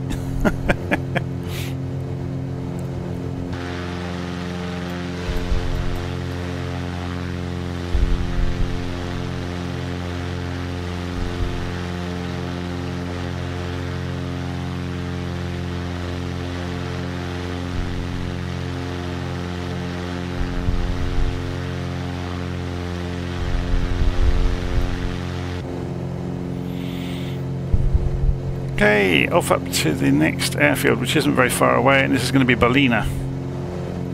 17 miles.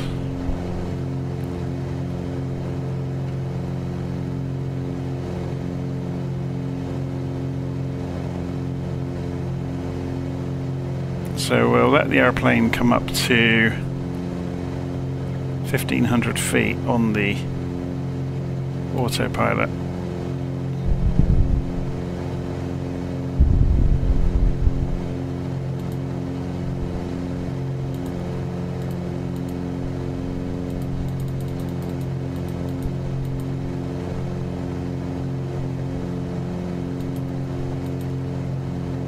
What's gone wrong with that?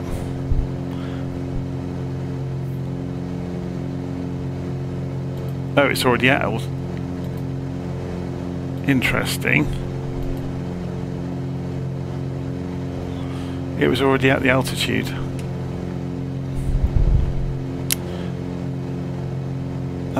We go for nav mode. We can just follow the track. No, I don't have to think about it. 7 minutes to go.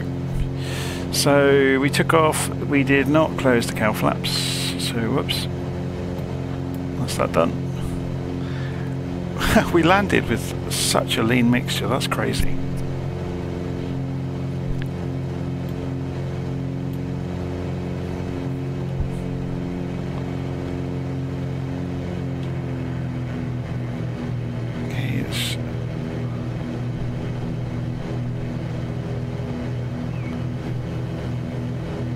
So 140 knots on the nose. It's just dragging that down a little bit to about 135. It'll probably stabilise out at.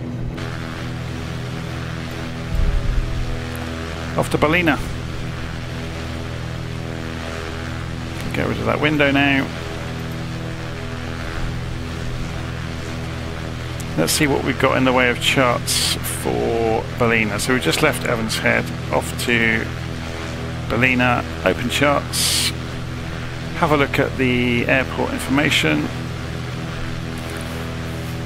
So far we've been getting the wind out of the west, haven't we? I failed to see this close that it's going to be any different.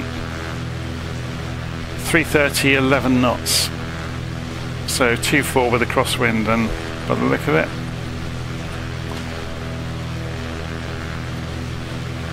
okay, that's fine.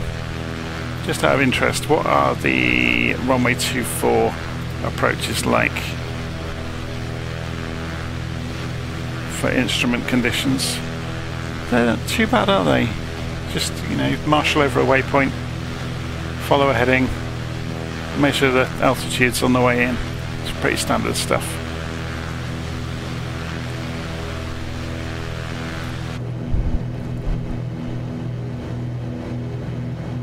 So I'm just going to put this on one side so I can read the live stream comments while also showing something worth looking at. There we go.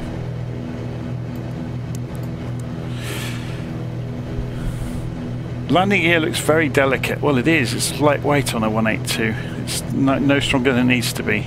It's not like a F-18 where it's designed to smash into the ground at, what is it, they come in at 700 feet a minute and they don't flare and they just smash it into the floor.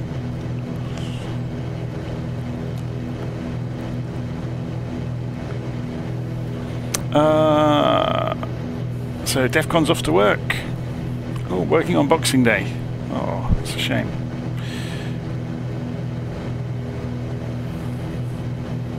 Can't wait to. John is saying I can't wait to upgrade my PC and finally get a graphics card so I can run Flight Sim 2020 and X-Plane 12. I'm currently running X-Plane 11 and the graphics are nothing compared to this. Well, I'm afraid to tell you that X-Plane 12 won't be a big improvement. Not without spending a fortune on Orbex and all the rest of it. So once you get used to Flight Sim, it makes it increasingly difficult to go back to X-Plane. I know I used to fly X-Plane 11 pretty much all the time before I started doing YouTube videos. That was some of my earliest YouTube videos are with X-Plane. So that's kind of how my name became known. I did a really detailed video of starting up the Zibo 737 from cold and dark. And that's what started the ball rolling with me recording and sharing anything. So I did that originally for some friends to show them how, because I'd figured it out. And then the funny thing was, one of the first people that saw my video starting the Zibo mod was a real 737 pilot.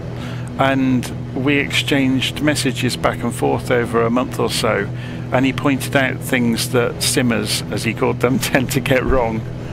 He was very pragmatic though. He said, you know, there's nothing wrong, it's a simulator, so you do things however you think, but he said in the real world, and he had a whole list of common mistakes that are made with people who fly simulators versus in the real world, and a lot of it was just practical things. Like if you are saying what you're doing, so a co-pilot knows, you know, what you have done, of using the correct terminology. Otherwise, and every mistake that he pointed out in terms of the naming of things, he said, and the reason why is because you could kill everybody, and that was always the reason why. You know, you have to name the piece of equipment and what you have set it to accurately, without using any filler words, no ums, no ahs.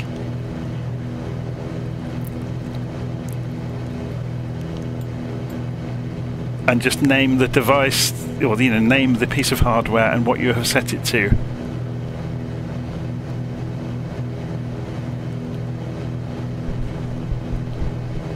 It was yeah, it was an interesting correspondence back and forth. He changed my view of commercial flight quite significantly. So we're just approaching, by the way. So if we go and fly the reciprocal of runway 24, so if you look on the compass, there's a neat trick here, look. So 24 would be here, so 60 is opposite it on the compass, so we know we need to turn right to 60 degrees. So we'll go and put ourselves into heading mode, and we'll turn the heading bug to 60, and then we know we've got the reciprocal of the runway. So you can see the airfield over here. That's one of the huge advantages to having an HSI with the full compass on it, is you can look backwards, and that's why you get these markers. I don't know if you've ever noticed them around it, that are 45-degree increments typically. It allows you not only to know when you are a beam of something, of an angle, but you also, you know, when you're on the reciprocal of an angle.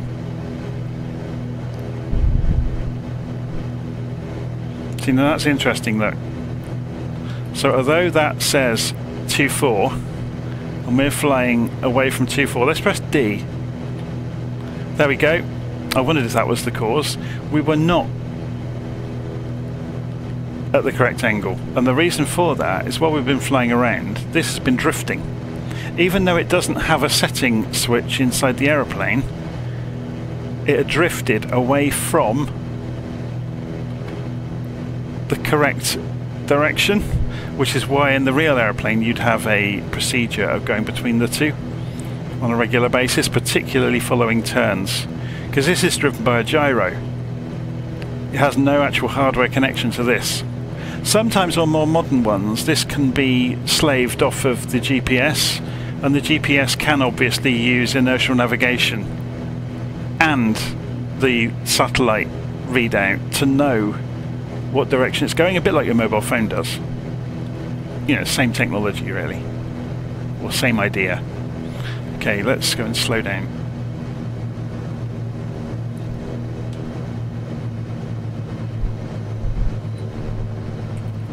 So you can now, we're flying out, we're not going to do the full routine, but we're just flying out on the reciprocal, and we'll turn back in for the runway. We can turn this chart off, we don't have to have it there. Or we can see on LittleNavMap, and you can see actually really neatly that the wind is pushing this track away from the reciprocal.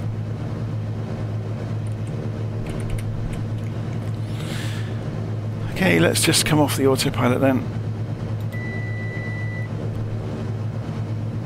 and get the gear down, which will give us some drag. Open the cowl flaps, make sure we've got a rich mixture.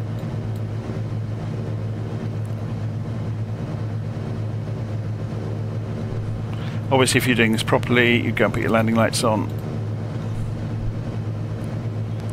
And we're slow enough now for the flaps.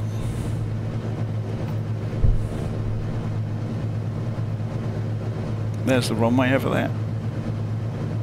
It's just behind the pillar.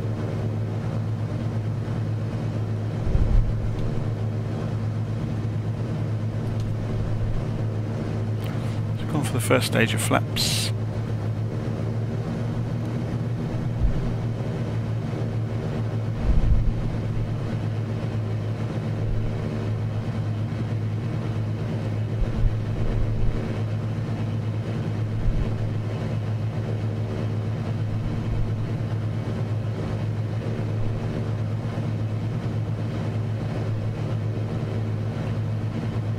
So we've got what are called VASI lights on the corner of this runway by the look of it.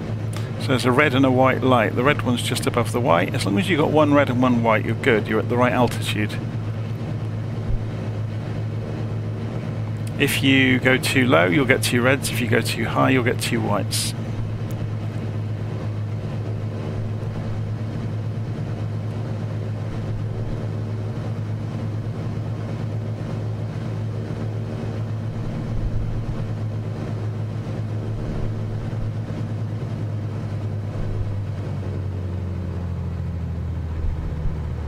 You can see I've almost got two whites I think there, so we're going to descend. We're too high. going to feed some more flaps in, which will give us more drag.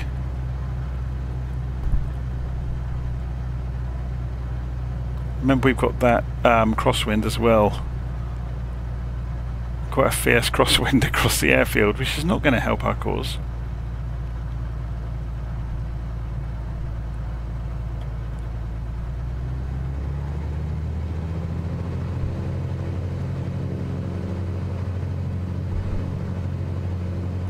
So although the aircraft's pointed out over this direction, you can see we're not making much progress on the airfield. Hopefully when we get lower, that crosswind component won't be quite so fierce. We'll find out very soon.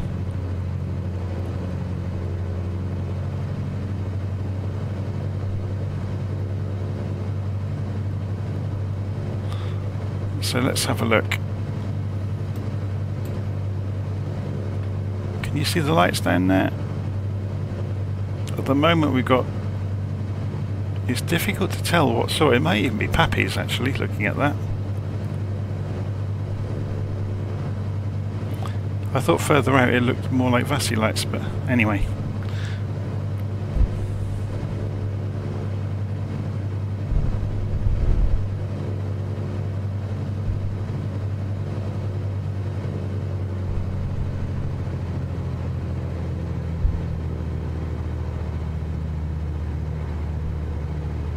So we're just judging it to stay on the centre line. It's quite a big runway. As I said earlier, this is an Orbex sourced payware airfield, so I'm going to go and taxi up to the terminals. We'll park up and have a look around.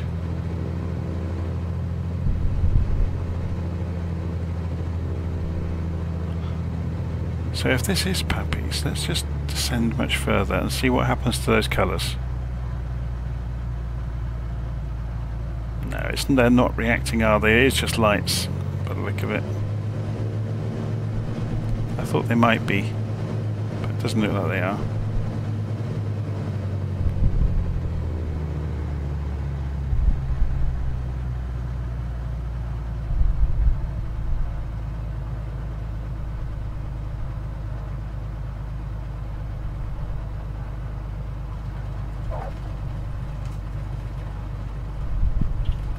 He flaps up. That crosswind is really trying to push the tail to the left, the nose to the right. I'm going to fight it. So the aeroplane's trying to weather vane into the wind. You can see the windsock over there, look. It's perpendicular to the runway. Whoa, we've just overshot this taxiway. There's another one over here.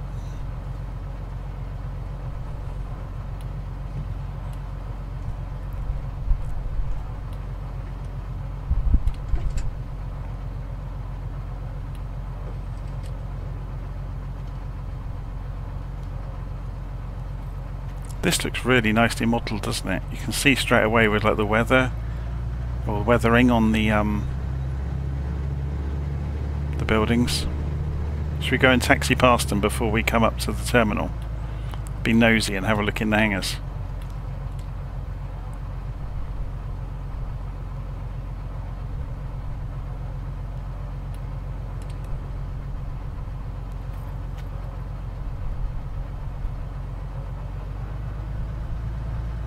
Do this from outside.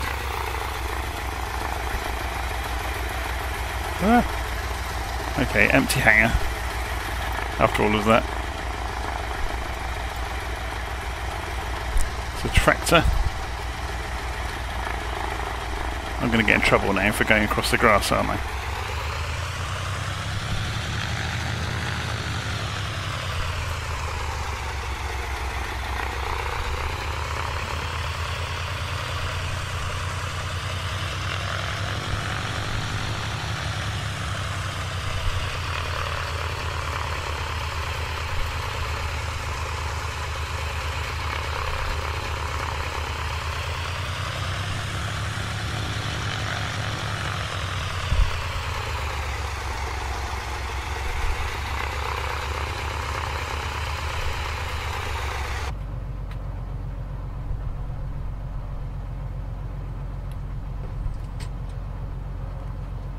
Okay, we'll do the same trick as before. We'll go to the drone camera, which I will centre up on the back of the aeroplane before we start whizzing around with it. And let's have a look around the airfield complex. So this is Ballina.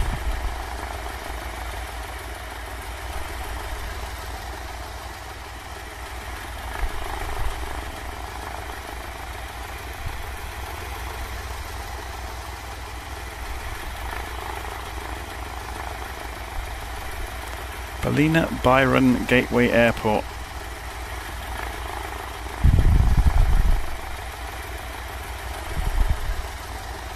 So they haven't done the interior on the arrivals side. Have they done the interior on the air side? No. So they've kept it so it's going to be very good frame rate, basically. Which I actually prefer to the super detailed. Although the detailed ones are impressive in their own way, I actually prefer them done like this, so then it's not going to affect you flying the aeroplane so badly. And I know it can all be configured for load on demand and all that kind of stuff, but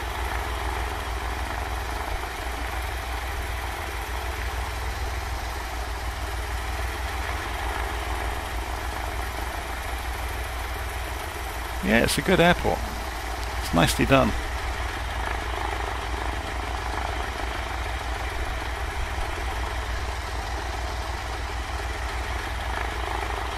So just having a quick look at the live stream.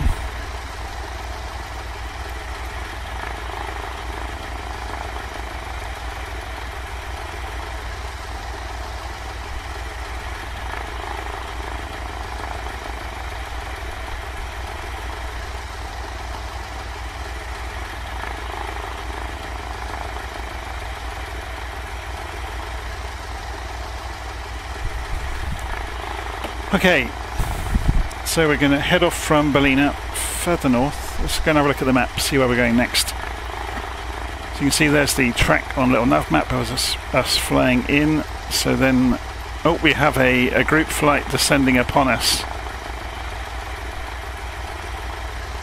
What server are they on? Let's have a look. They're on the West Europe server, so if we go and change servers and put ourselves on West Europe, they're going to suddenly see me on the map. We want to get out of here, don't we, before they start chasing us. So if we were to take off, it's a crosswind, so we can just double back, take off straight out. Okay.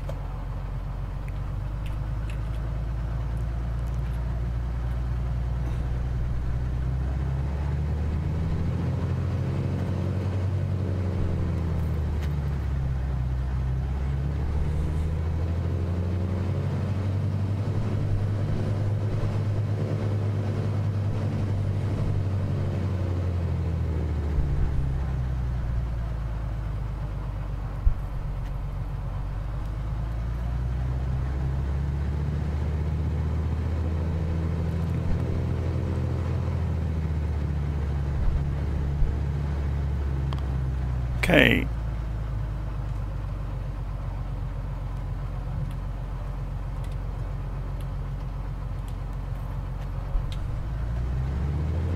So flaps up, we don't need flaps for takeoff.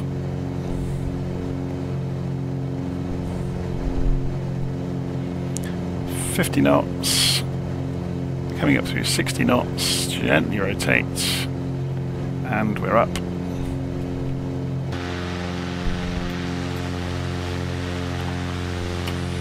Gear up.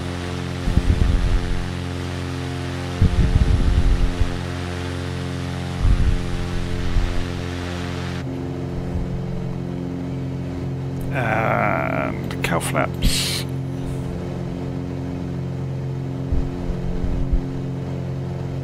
And start left turn. Come off the power and the propeller a little bit. Turn off that landing light.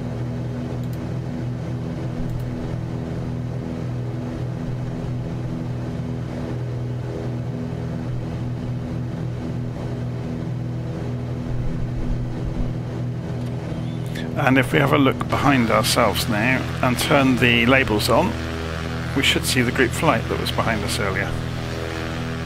He says famous last words.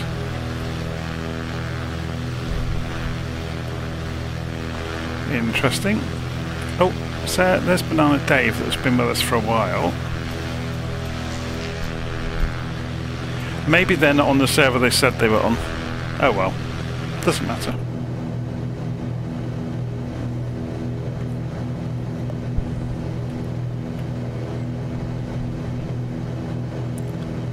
Okay, so we're coming up towards 1500 feet, which is fine. So we'll go and get the autopilot back on.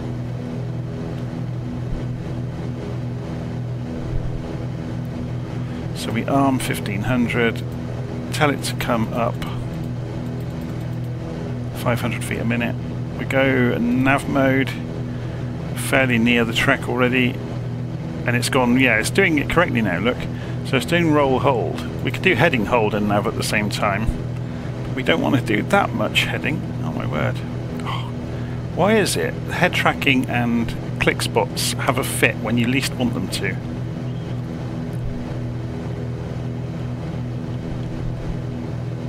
There we go. So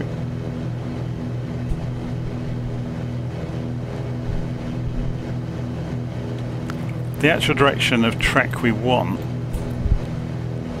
is 344 degrees. So if we go and look down here, we'll go and put this on the 344. It's about there. So we're just intersecting it, and then this will switch to nav at an appropriate moment when it's close enough. Let's just have another look at this group flight then, see what they're using. So he says he's using West Europe. He's using North Europe, or he says he is, so none of them have bothered updating their transmitter, so I might as well not have ever added that to the transmitter program, had I? Anyway, let's carry on.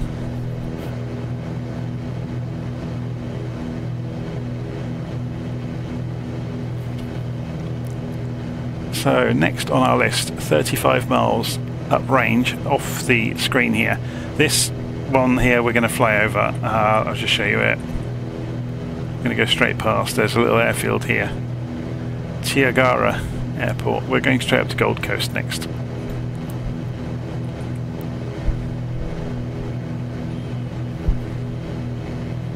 we'll increase the range on this. And you can just see Gold Coast up there at the top. So we'll have some scenery to look at Gold Coast. Apologise for that one. So now we're up at 1500 feet, although let's just try this. So we're using 11 gallons per hour at the moment. I'm just watching the RPM as we do this. This is where I think the Caroladas fall down a little bit, because obviously this should be having an effect, look, and it's not. Although it's not reducing the fuel flow a lot.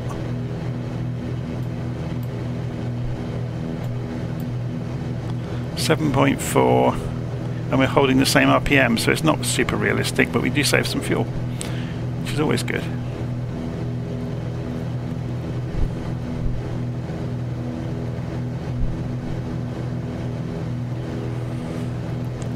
Yeah, the server setting in transmitter is purely to tell other people, just to show people if they're unsure what we're talking about here. If we go to virtual flight online/who, you can install this for yourself, by the way. Now it's all been open sourced. I ought to put a link to it in this page. We're down here, by the way. So if I go and click on myself, you can see there's me live. But you get to say what server you're on within the client, just so you can tell others if they were trying to find you. Anyway, there's some boats.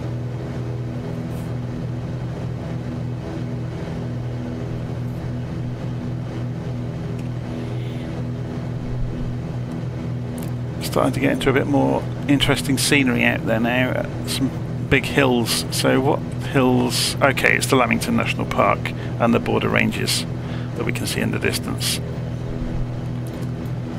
I've flown around here before. There's a fantastic, if you can, I think this is a crater or a caldera, what's left of it. There's a fantastic little airfield called Nobby's Creek in the bottom of the valley down there.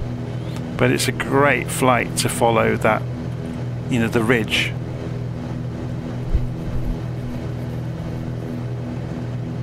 It's very, very pretty out there.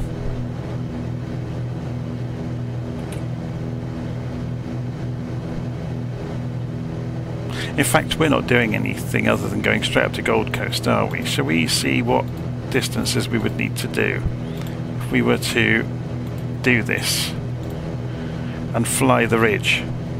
So we want to fly 282 degrees for a while, and that'll be almost across the wind. So we'll go to heading bug mode and we'll go 282. We're going to fly for the national park and have a look at it. So I'm going to get some altitude so we'll be able to see it. It's better to see it from altitude, to be honest. So we'll go up to 5,000 feet. Arm it. We'll climb at 1,000 feet a minute if we can. We'll push the engine a little bit and the RPM.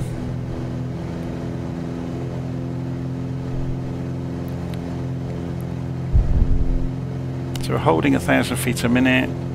The airspeed is coming off, but it should stay okay. Coming up through 2,000 feet. So we're just going to go sightseeing on the way to Gold Coast. So yeah, that wind is pushing us, so we're going to cut off the corner a little bit. Just to cut into the wind to straighten us up on the track.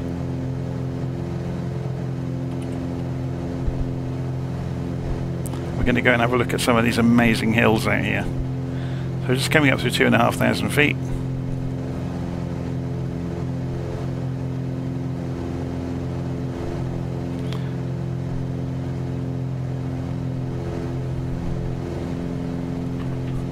Just getting comfortable.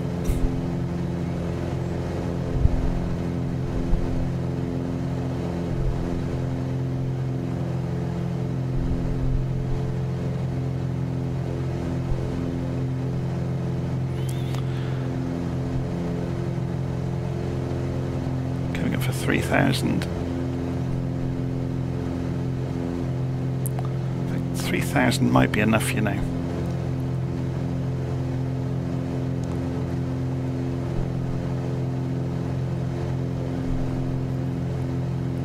Let's level the aeroplane out. We can come back off that RPM a little bit now.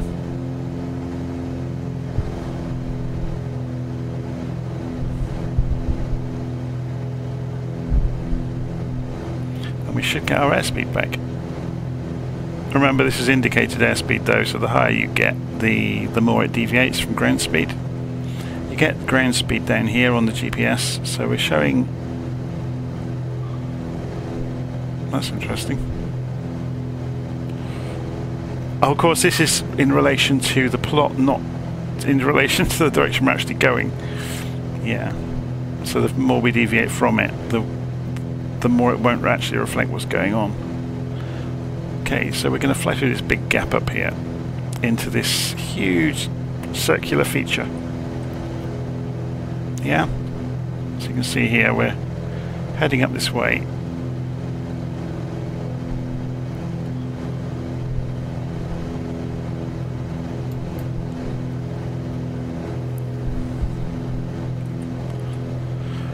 Okay.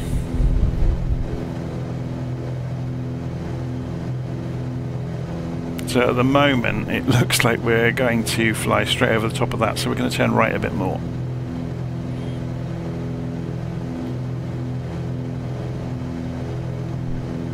So we'll point the aircraft 300 degrees. The wind's going to push us sideways, remember. But we're coming more into the wind, so that vector difference will have less and less impact. But we're looking, there's a low point is over here. Obviously the hills here were higher. Yeah, you can see there's that gap. which we can see here.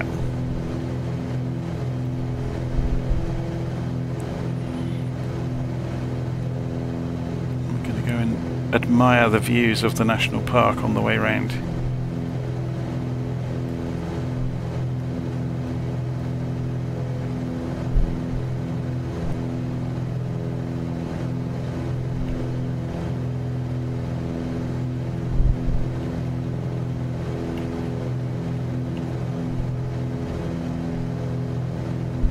A lot of trees. Is this a Cessna 207? No, it's not. It's the 182RG with a very 1980s paint job on it.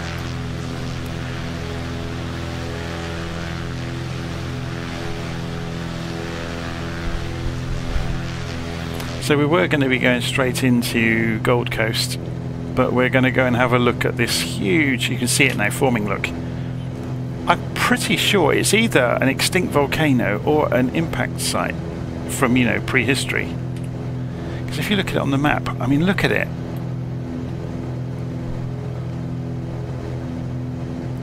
The reason I think it might be an impact site is because it has the mountain in the middle with, is there any sign of ejecta outside of it? Maybe it is a volcano, I don't know. You'd have to get a geologist to answer that one. Or just look it up online, I'm sure you can find out. But it's very, very kind of extreme scenery out here. So we're coming in at 3,000 feet.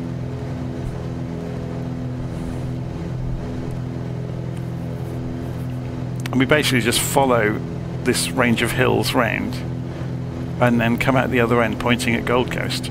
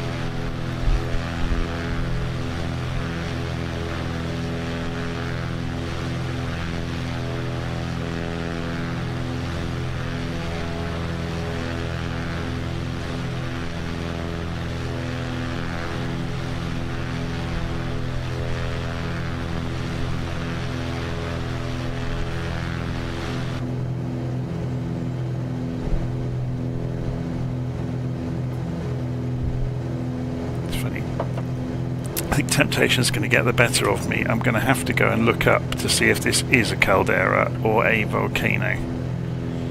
So if we look it up on LittleNavMap, so this is the Wollambin, that's the phonetic pronunciation, Wollambin National Park. So I'm going to search for it quickly on a different machine. Wollambin National Park.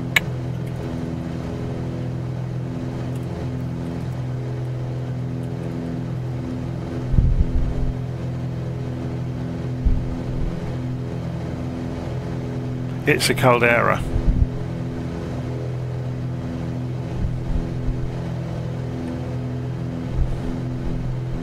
It's an erosion caldera, apparently. So it's not an impact.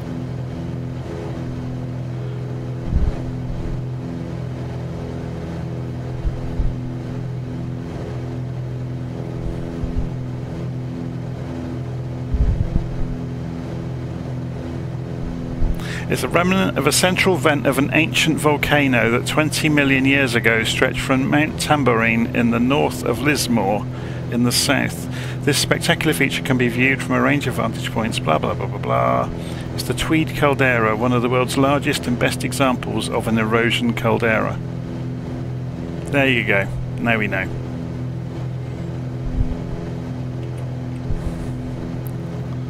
So this entire thing then, it was just a massive volcano.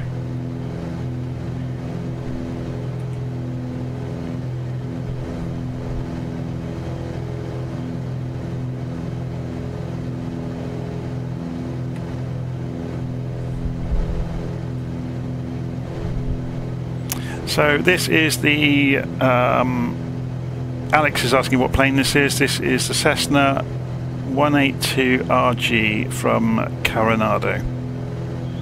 So if I turn the head tracking back on for a moment, if we have a look outside, RG means retractable gear. So Cessna 182 is just like a Cessna 172. It's a bit more strongly made and it's got a more powerful engine. It's a bit heavier, a bit faster.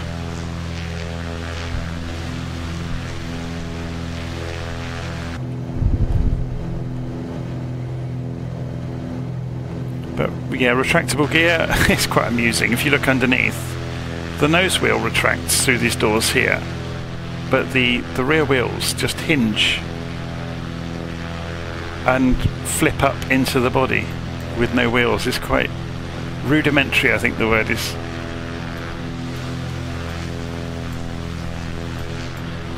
But yeah, we're exploring this enormous caldera. Look, can you see the feature here? We're just entering the side of it. So on the map, it's huge.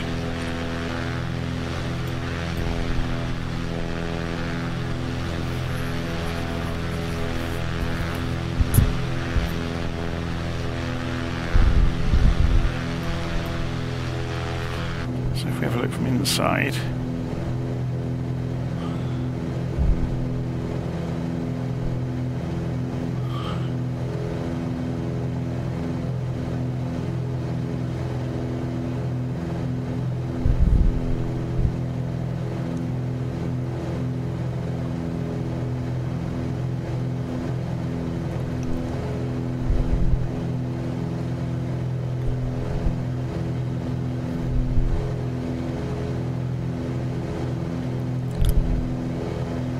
so once we get far enough across here, we should be able to turn directly, to be honest, for Gold Coast. So if we went out to this wall and then measure from here to Gold Coast, we're going to get fairly close to that middle bit, but we might be high enough to get away with it. So we're kind of aiming to get through there. So what was we looking for? 35 degrees magnetic on the compass. So let's try it. If we go a little bit early, we can always adjust. That's 35. Obviously we haven't counted for wind there. We're going to have a crosswind, so we probably want 30 degrees.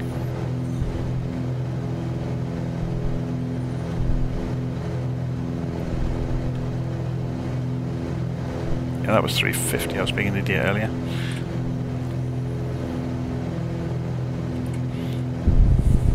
So go for 30 degrees on the HSI. So we're going to just cut across the top of this central part of the caldera. It's huge though, isn't it? This huge circle of cliffs all the way around for, must be 20 miles wide. Well, we can measure it, can't we? How wide is the feature? Measure distance. 16 miles wide. Okay.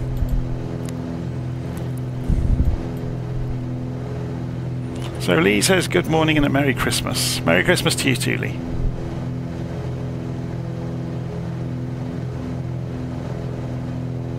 What is my setup? It's in the notes of the video, so I don't have to answer every time. If you drop down the information on underneath the title of the video, my specs are in there. It's basically a 3080 i7, is it?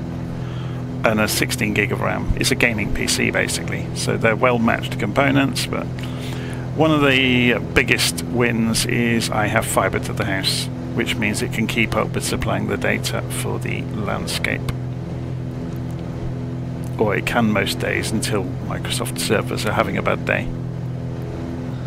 And then you get the little message saying that you can't deliver the data in time. No, there's no need to apologise. It's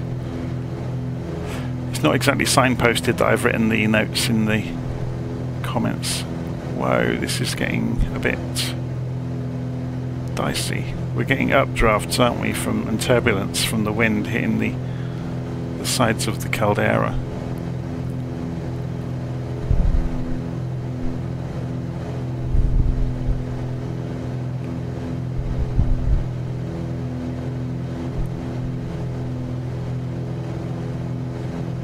How are we doing for fuel, by the way? Let's have a look. Coming down towards half a tank slowly, but we've been pretty judicious, haven't we, with the fuel flow along the way. It's still roasting hot out there, I think. So still 70 degrees-ish, 25 centigrade-ish.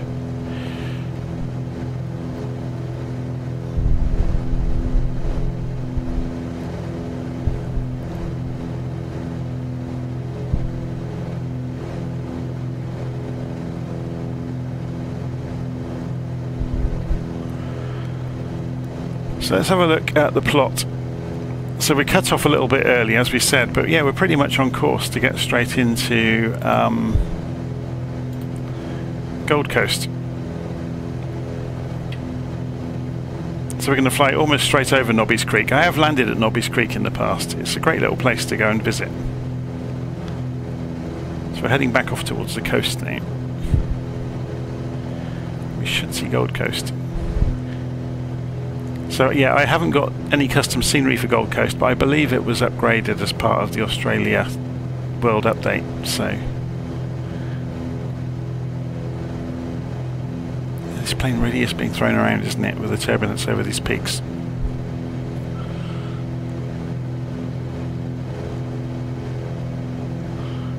When would I switch tanks? I don't have to in this aeroplane because it has a setting for both. Can you see that?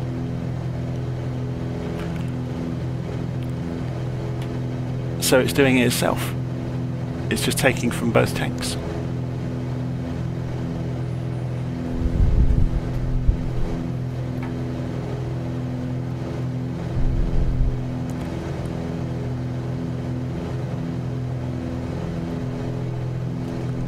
Okay, so we've got about 15 miles to run into Gold Coast, and then Southport, and then onto our final airfield today.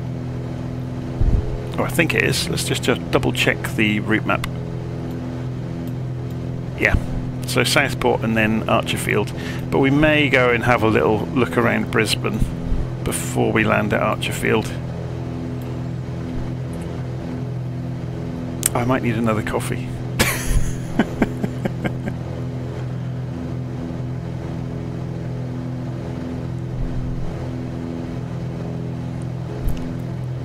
I think the weather's coming in, isn't it? We saw this on Navigraph when we took off, that getting closer to Brisbane there was some weather. So we're going to pull the radar plot back up. So we're just coming back across here. Brisbane's over here, but let's pull up the radar, shall we? Yeah, it's out to sea though, and we saw from the wind we presumed it was going to be pushed away, so we may not see anything of it, although there's little spits and spots of it around this caldera by the look of it, which is what you can see, obviously, little bits and pieces of cloud. What about over that way? No, nothing. Oh, there's something behind us, so what about...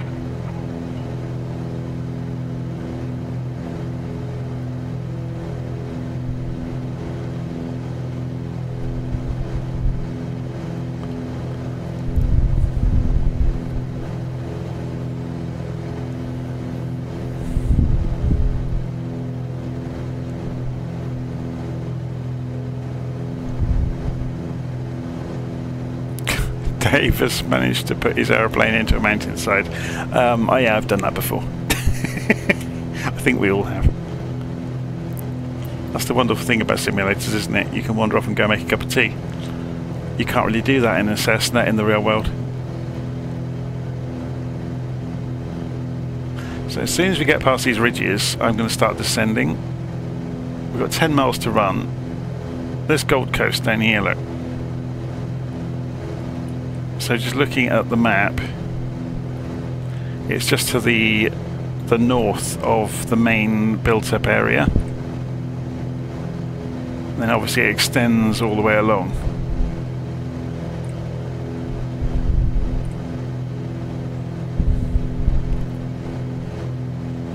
How are we doing in terms of the plot that we drew?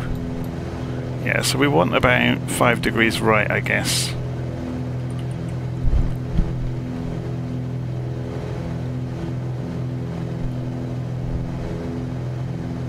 And we can start descending.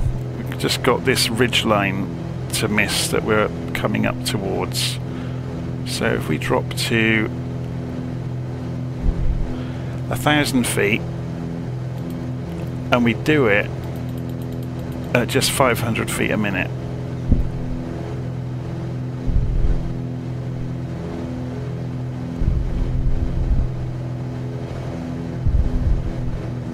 And we'll start slowing down. Take some power away. Actually, I could do this with RPM instead of power, couldn't I?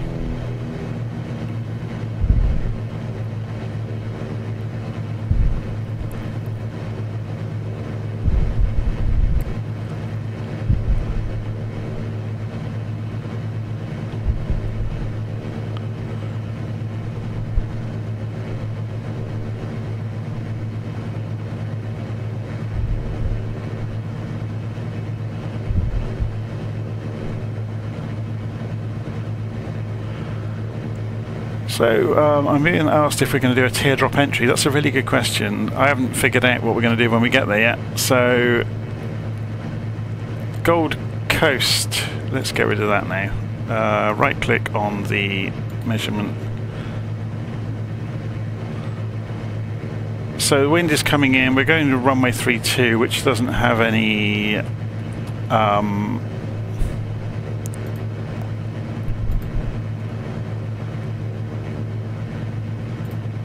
I mean, the normal approach, yeah, you'd be swinging way out for a precision approach, but we've still got visual, so let's come off the autopilot.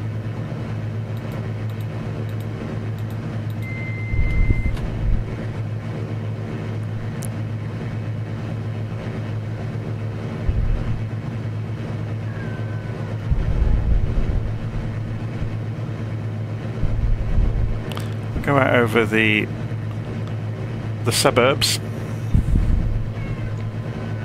don't know if you can hear in my microphone, the cat has just walked in and is meowing at me because he's hungry.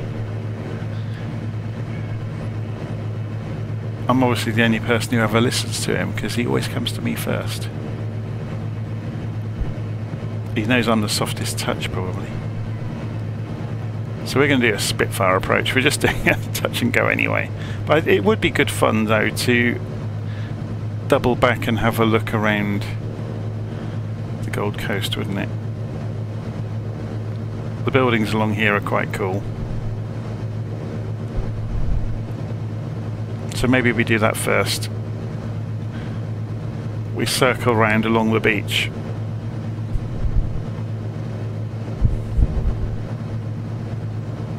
So we're just descending.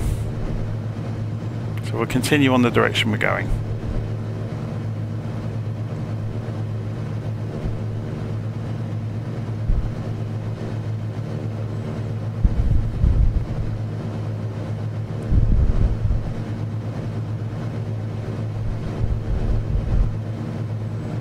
Just getting down to the altitude where it starts to render cars on the roads, which is always quite cool, I think.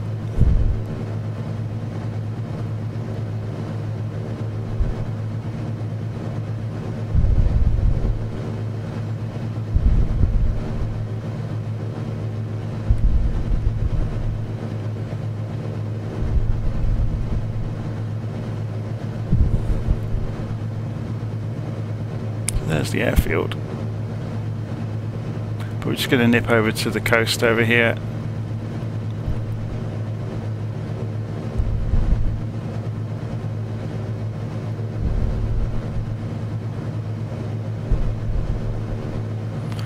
we get this right, we could dip in along the waterway here and come out right past the buildings, couldn't we? I wonder which the best way to do this would be.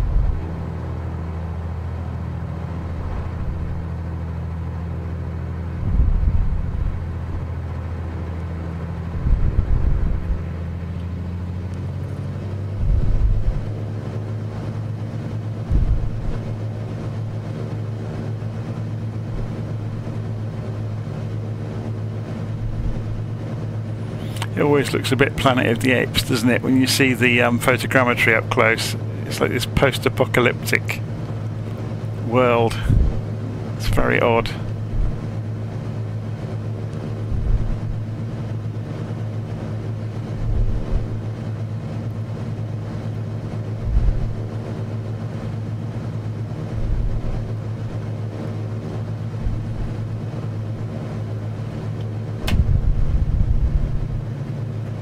Okay, gear down, we're just going to pull in tight onto the runway for a straight in. So we want the cowl flaps open, we want rich mixture, we want a high RPM,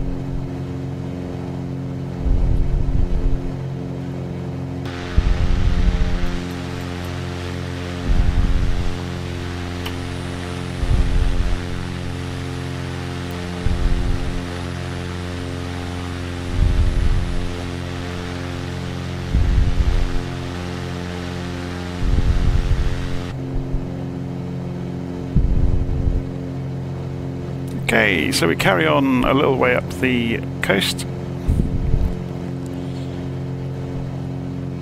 and we go to another Orbex airfield where we're going to stop and have a look around. I think it's Southport, isn't it? Yeah. YSPT. So we won't go too high, so we can have our nose along the beach along the way. We can pull back to 50% throttle. So if we go for autopilot on, just do altitude hold, whatever we're at the moment.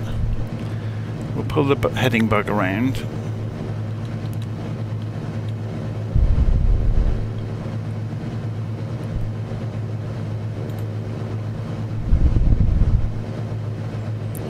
And we'll just toodle along. We're about 750 feet, if this is to be believed. Let's see if we can... Yeah, this is drifted again, where we've made some big turns. Getting some fairly huge turbulence.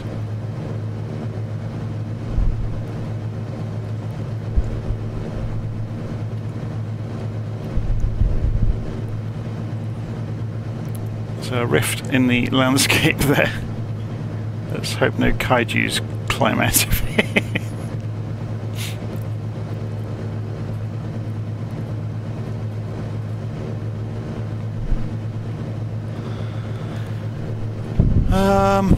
So we're seeing the edge, I guess, of, now, let me get this right, Gold Coast, yeah.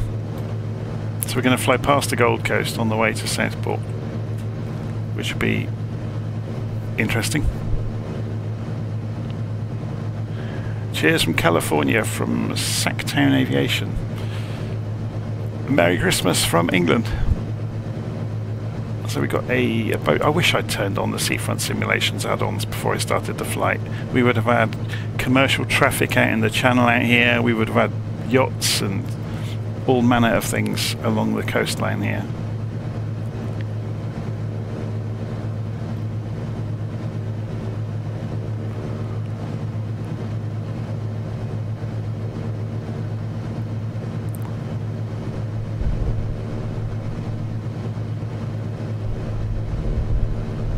Okay, let's drop this down to 500 feet above sea level.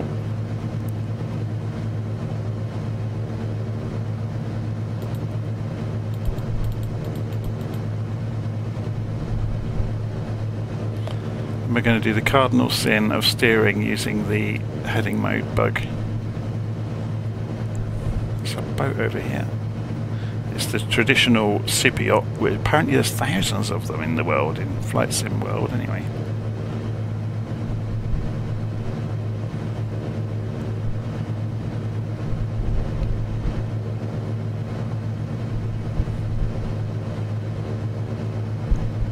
I just dropped down to 500 feet, so when we get along the coast up here we can actually see some of these nice buildings.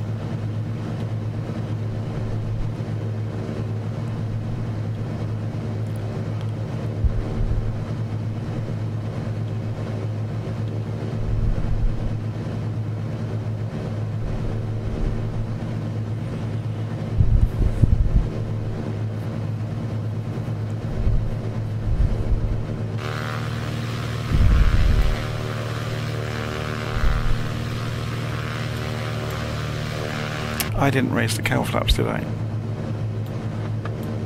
I've done it now.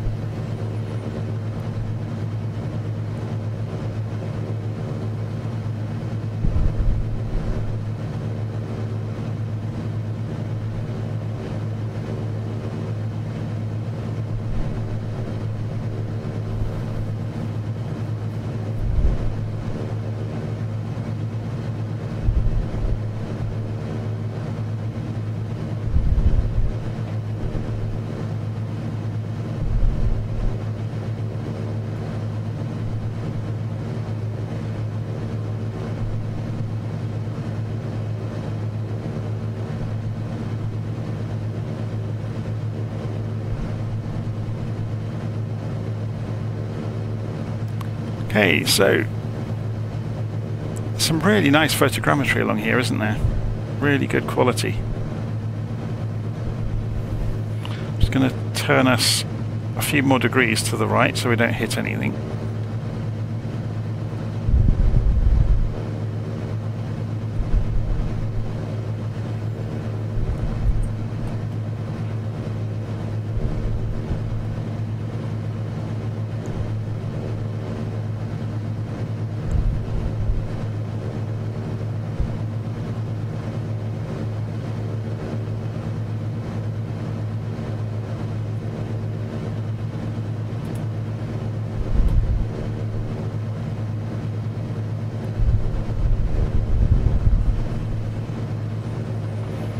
Okay, so out across the bay, and we should be able to find our way to Southport.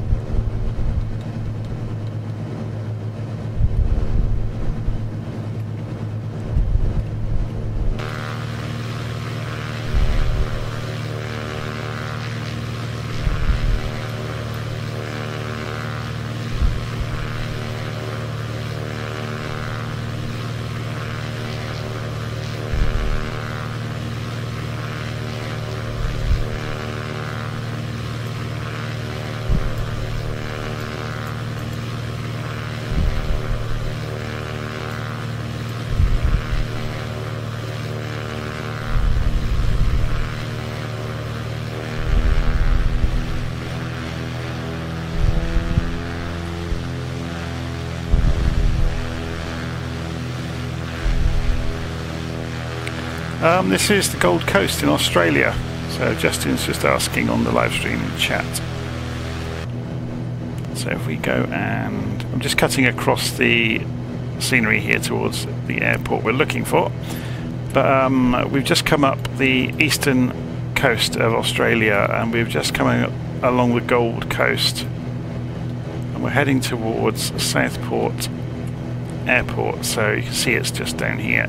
So I'm going to come off the autopilot and we'll circle overhead and figure out what we're going to do. So I'm going to turn bank right and climb.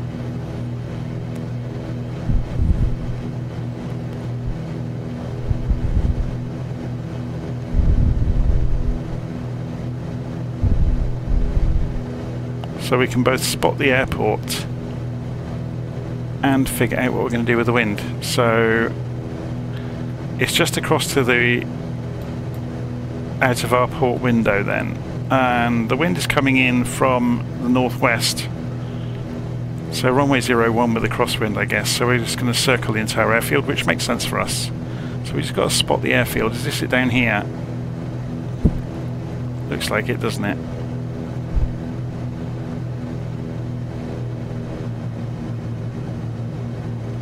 It's a huge shopping mall down here, retail park.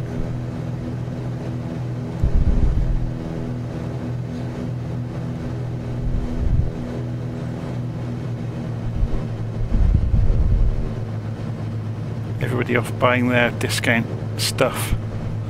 We can probably zoom in and see exactly the name of it if I was better at this. I'm sure people from Australia will be able to tell us the exact name of the... Right, so there's the airfield. So we're going to go left pan around and then come in. So this is an Orbex rendition of Southport, so it should be quite good. It looks like it's just a load of hangars though. It's not, obviously, because you've got Brisbane a bit not very far away from us, so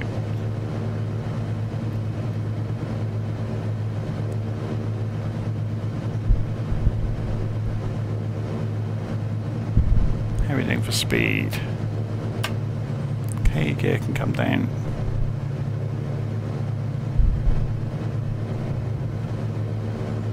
So we want 190 for the downwind.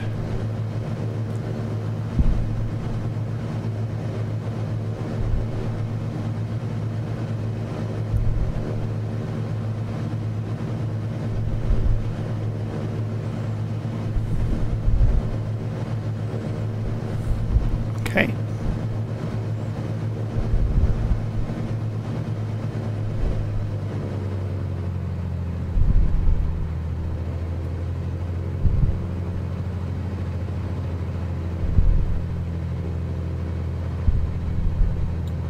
Open the cowl flaps.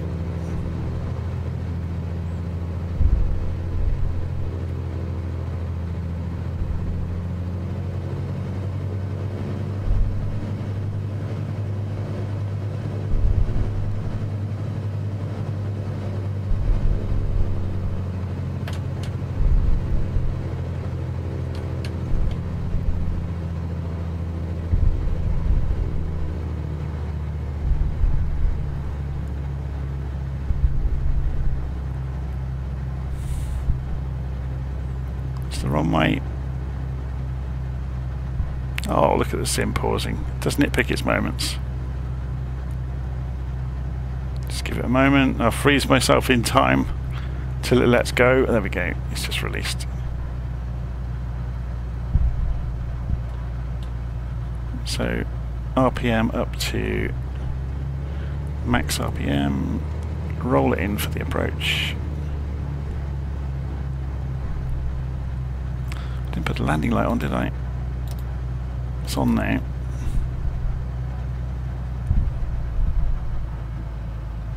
Now we've got a crosswind to deal with, and I can't remember which direction it's coming from according to us, but we can soon figure it out. Of course, with the tree cover, it may be inconsequential because that might shelter us from the crosswind. Yeah, it's coming in from the left, so we could side slip this to make it point towards the runway, which I've just started doing.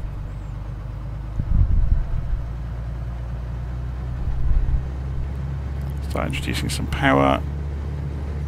Don't have any VASI lights or anything, so it's just on us. We're going a bit slow. Oh, we do have lights. They're right on the edge of the runway though. I'm not sure if they're actually functional. I think they're just to help with orientation. They're cones, I think, rather than lights. If you miss the runway, you're going to rip your wheels off on the concrete bollards.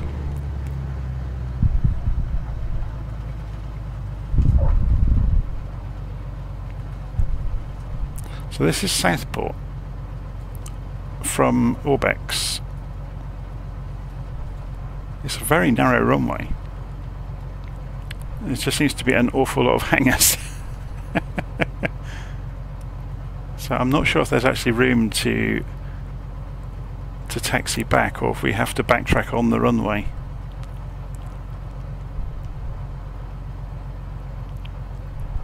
We'll find out.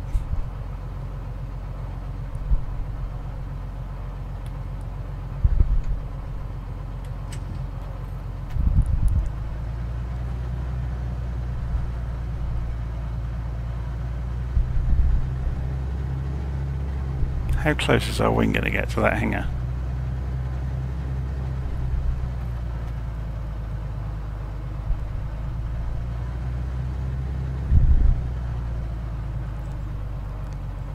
Or maybe not as close as it looks. Let's have a look from outside. Yeah, we're fine.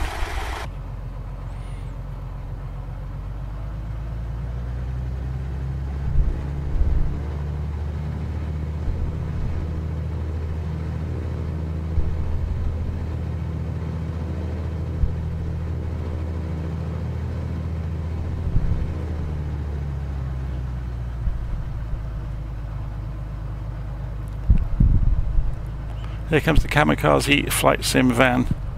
He almost missed us, didn't he? He must have been busy eating a sausage roll or something.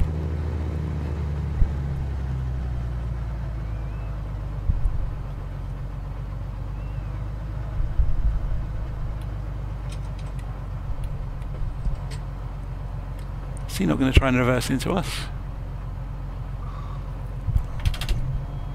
Let's put the flaps back up.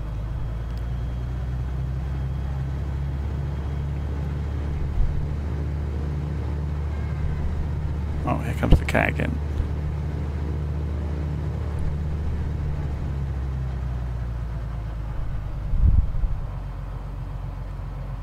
Oh, someone else coming into land.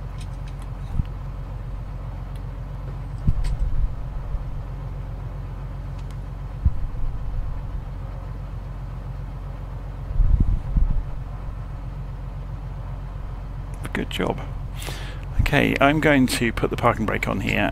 Go to the drone camera and we'll do the same trick again that we did earlier.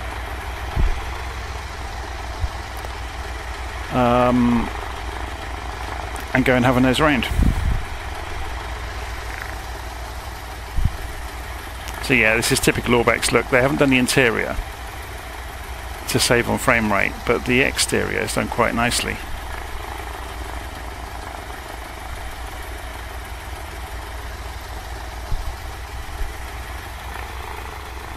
Caravan down here.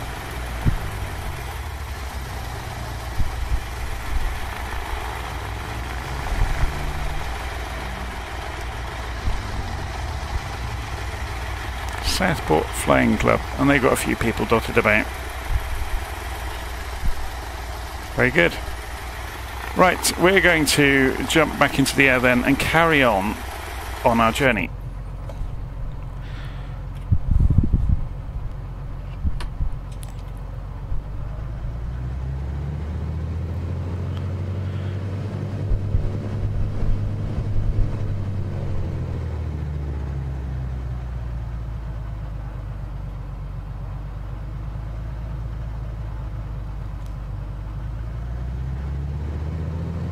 So flaps up, we won't need flaps, it's a nice long runway. Boot full of right rudder though to stop the aeroplane turning into the wind. So it comes 60 knots, let's wait for 70 this time and gently rotate. Gear up. See, look at the crab angle I'm having to hold just to maintain runway direction.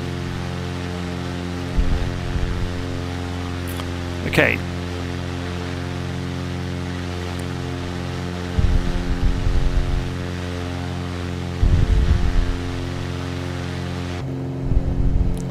So we are on the final leg. We're going to turn towards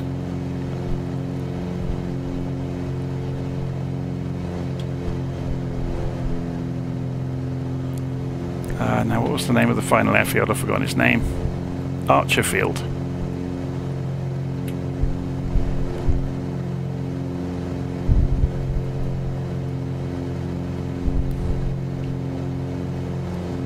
So we'll take this up to 1500 feet.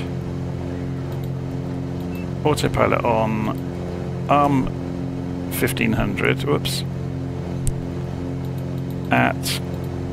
Now what's this doing?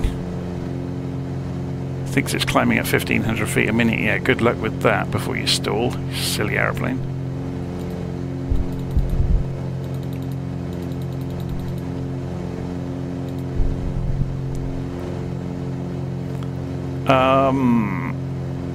We are going to go heading bug mode.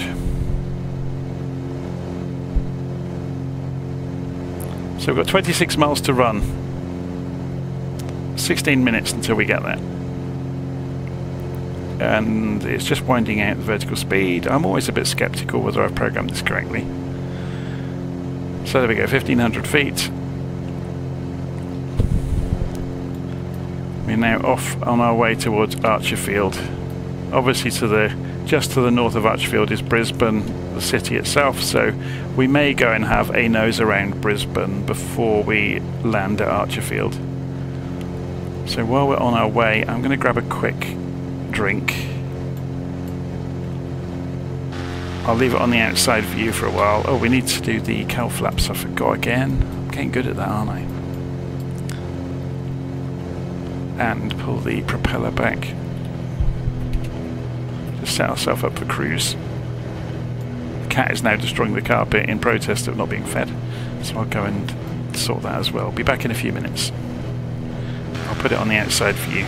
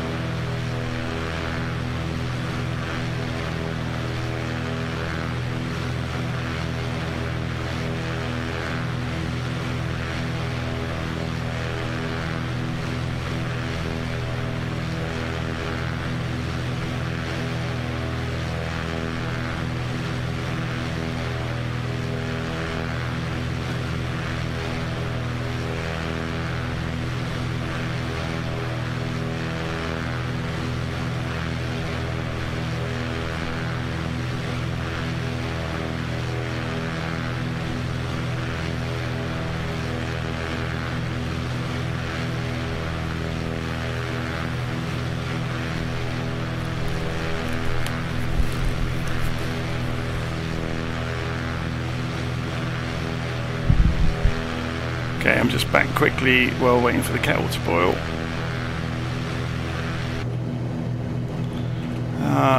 Let's see where we are. 19 miles to run, 9 minutes.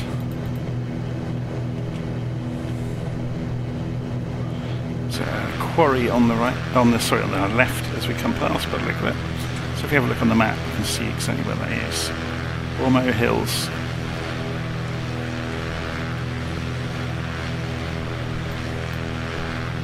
So we should be able to see Brisbane city centre out here somewhere.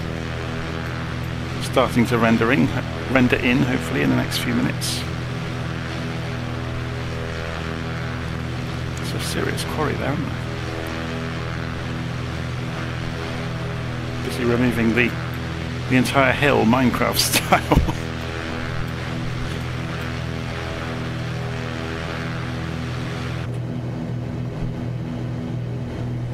Okay, let's just take a quick look at this. We'll increase the range. There we go, you can see the destination there now, across the way.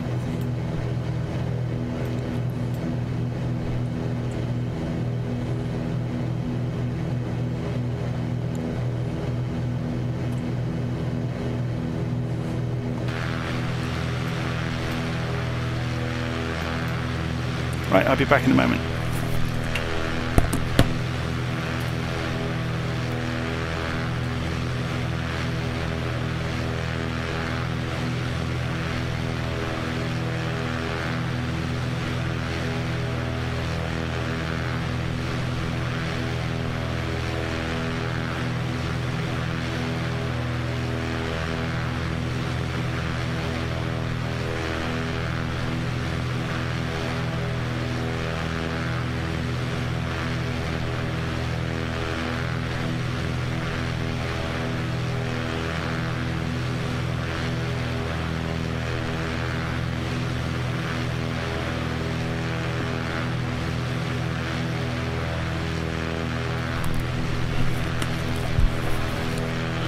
Okay, I'm back. 14 miles to run, 6 minutes 40 to go.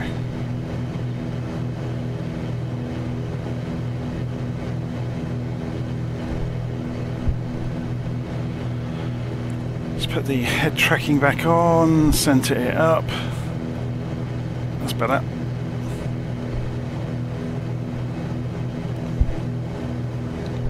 I don't know Brisbane very well. I've not flown around this part of the world in the simulator very often, so I don't know what landmarks you go by. Obviously it has got various hills around the place which you could use if you knew them, and obviously there's the ocean, which is your easiest landmark.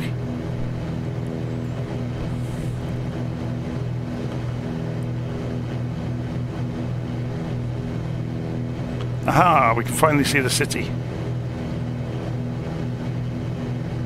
So the question is, do we aim for the city?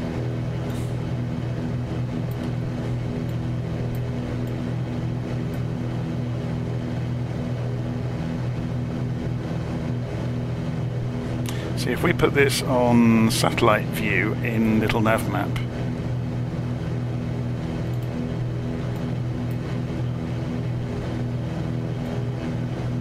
doesn't really help.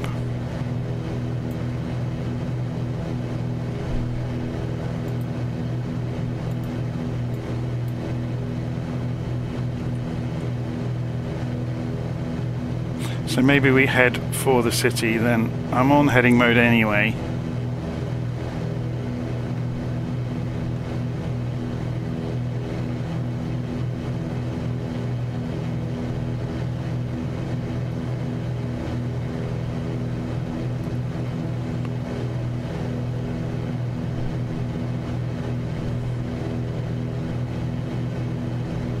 And we'll go and have a nose around the city before we come back to Archerfield, which is over there somewhere. I'm sure we'll find it.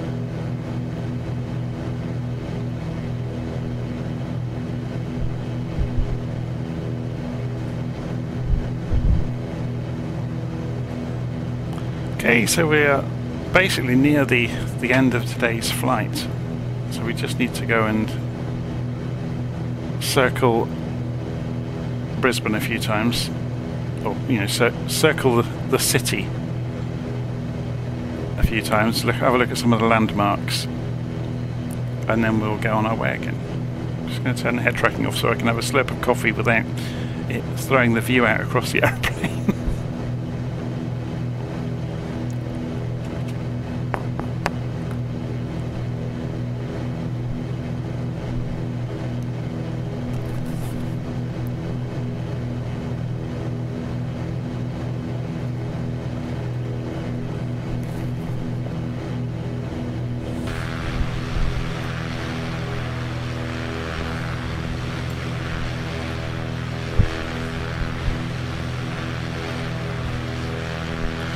Just for a bit of fun, should we swing the sun around to be in the evening? It's still early in the morning on the timing I've got set here.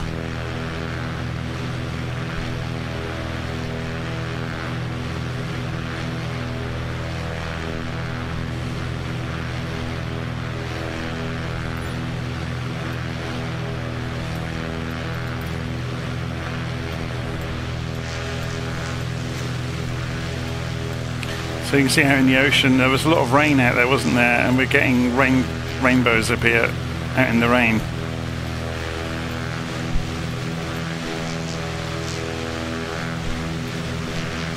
Classic flight sim shot.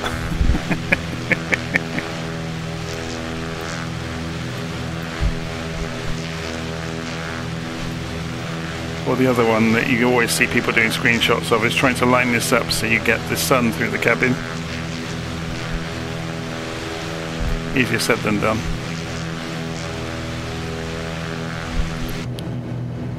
We'll just put the head tracking on and have a look. See the sun coming down.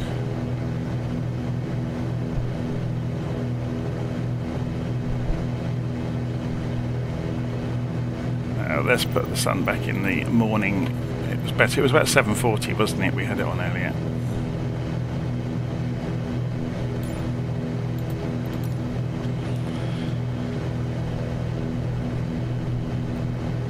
Oh, we've lost GPS positioning. Wonder why.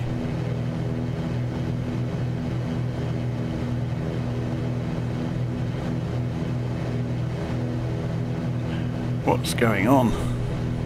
Why have we lost GPS? Oh, it's just woken back up.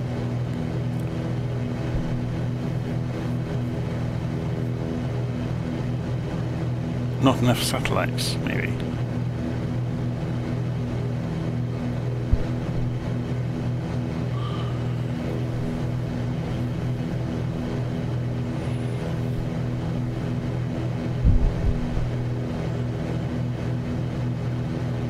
Okay, so we can see downtown Brisbane, and we can see the building, the roads, with the traffic still on it. They haven't tidied it off of the graphics. Let's go and turn off the autopilot. We're going by hand.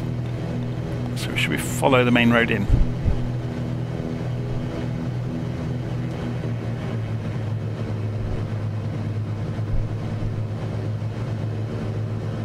Oh, we're now starting to get some animated, some animated vehicles on the road.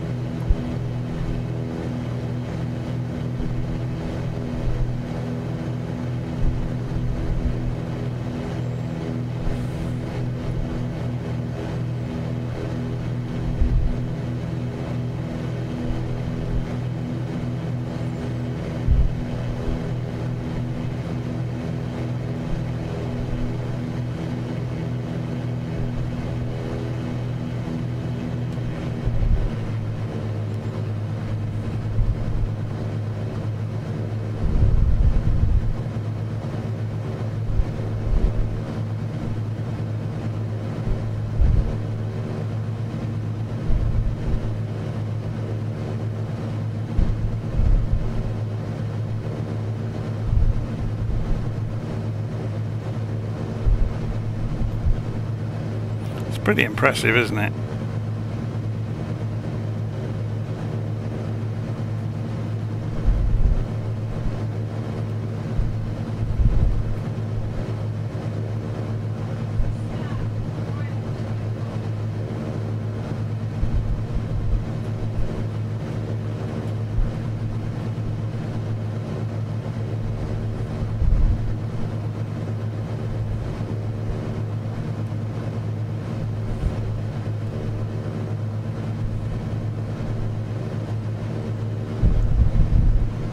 Don't worry, we are going to circle the city several times, so you won't miss anything.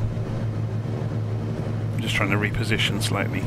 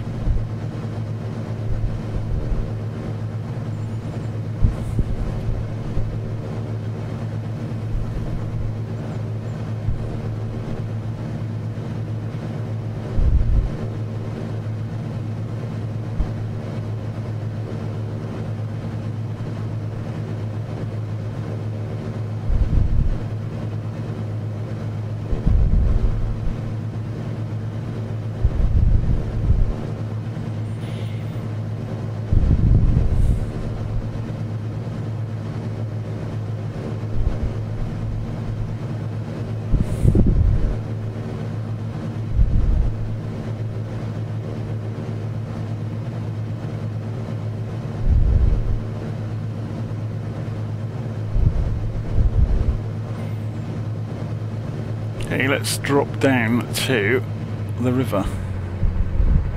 I don't think the bridges are well modelled, but it's just photogrammetry, isn't it? They haven't replaced them with 3D assets.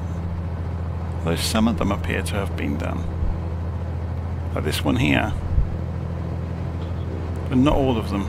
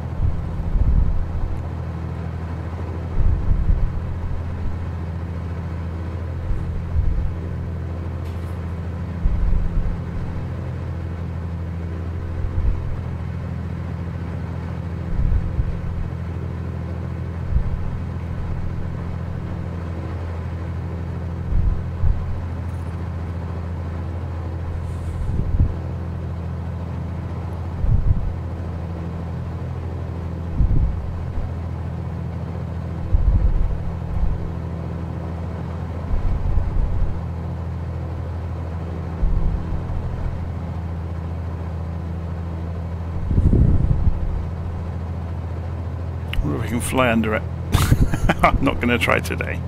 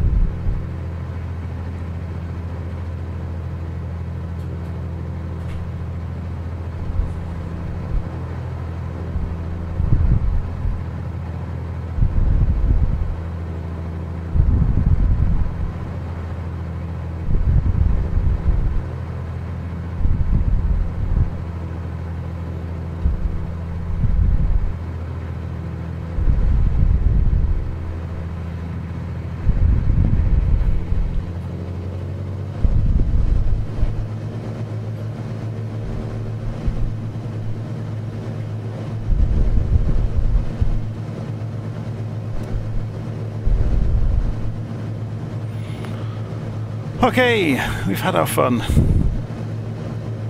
Let's head back out towards Archerfield.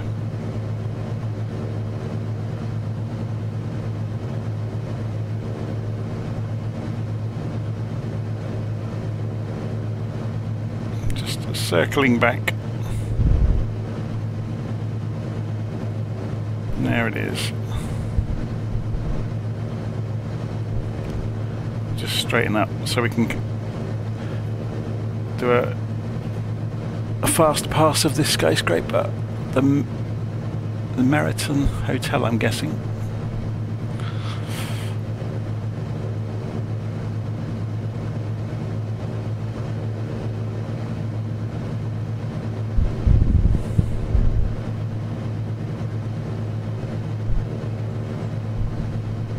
Okay.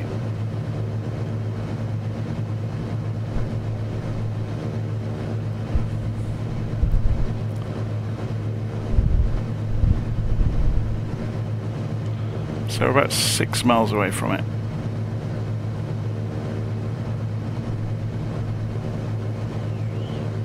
Let's have a look on the map and see what we're going to do in terms of an approach.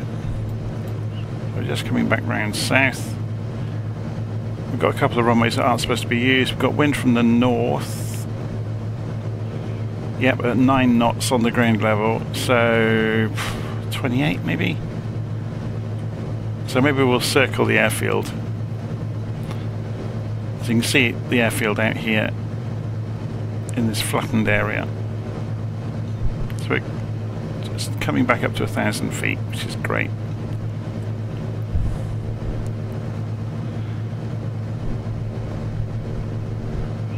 Let's get the cowl flaps opened, ready.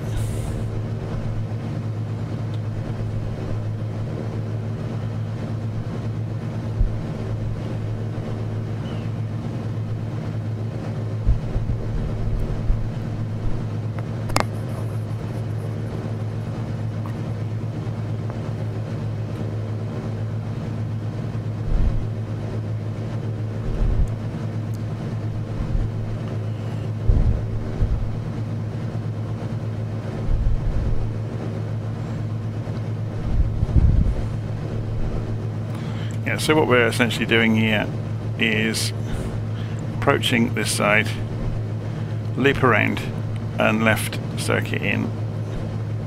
I guess if we use 28 right, then we can use the first turn off probably to come back in towards the buildings.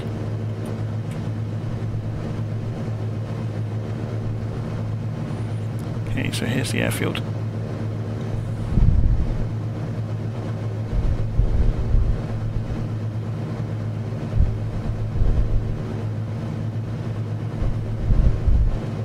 I just love looking down into the little kind of residential areas to see,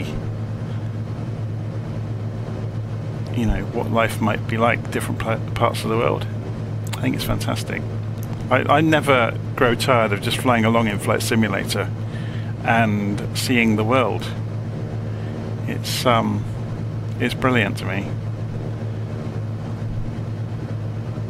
It's almost, you know, almost the airplane becomes secondary to experiencing the world, even if it's just the simulated world. It always is endlessly fascinating.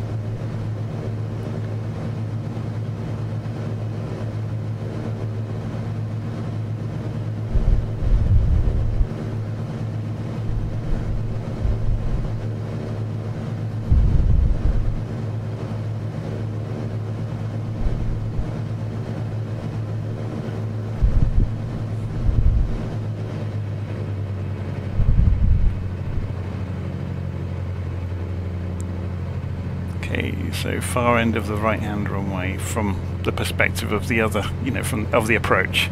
The left-hand runway from this side.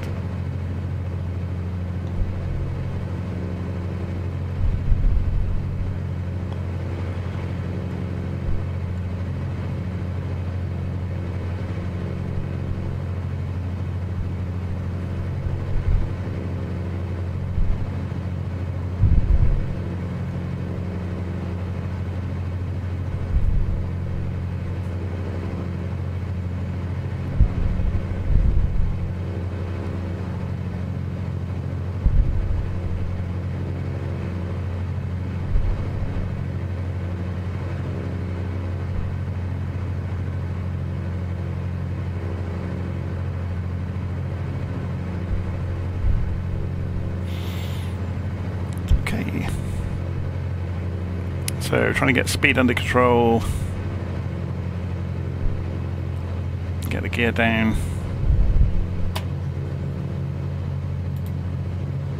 Put the landing lights on. We already had the landing lights on, didn't we? Put the taxi lights on as well. Hopefully not crash into the ground while I'm busy concentrating on other things.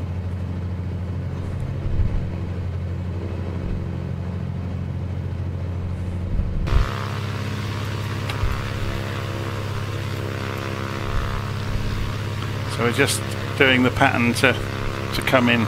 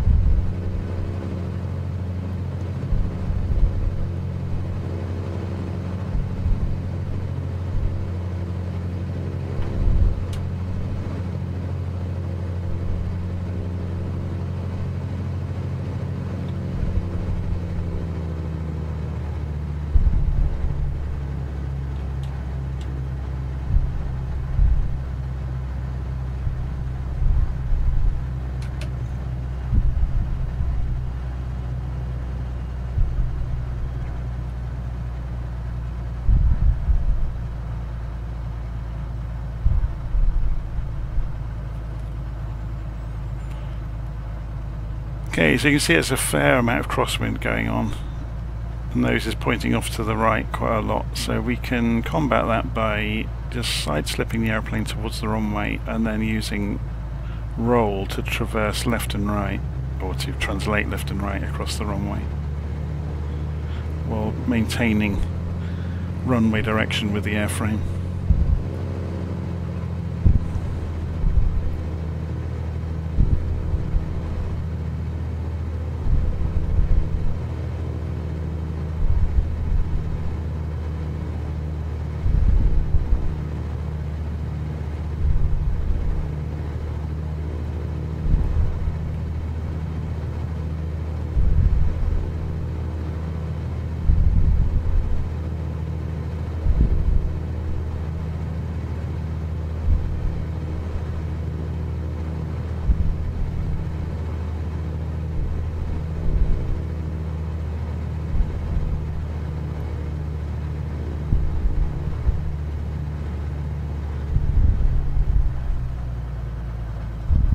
And we're down. It's unexpectedly smooth. Wheel brakes.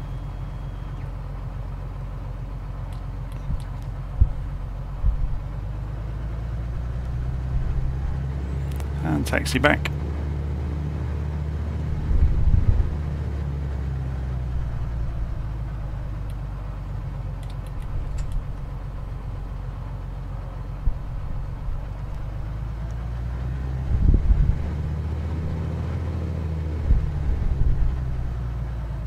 Now, which way are we supposed to go here? I don't think this is a normal kind of airport, is it? It's more of a logistics transport place. Let's have a look. Yeah, the GA parking, it does appear to be down this way. So we're carrying on a straight line.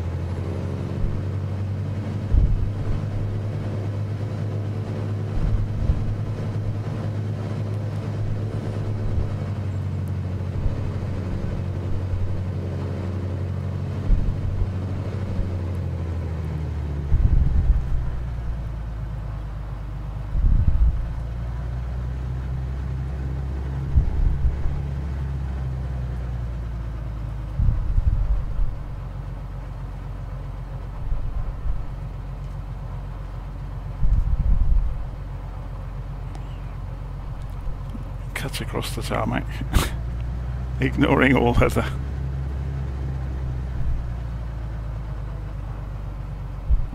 obviously a hotel over next to the airport. I'm just going to park here, you know.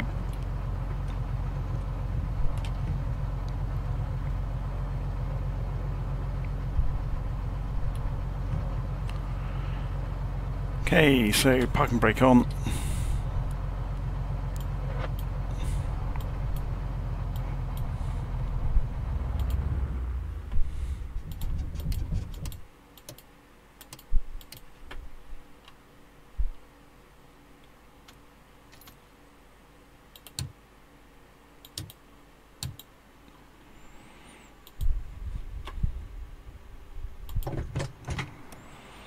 Let some fresh air in. Very good.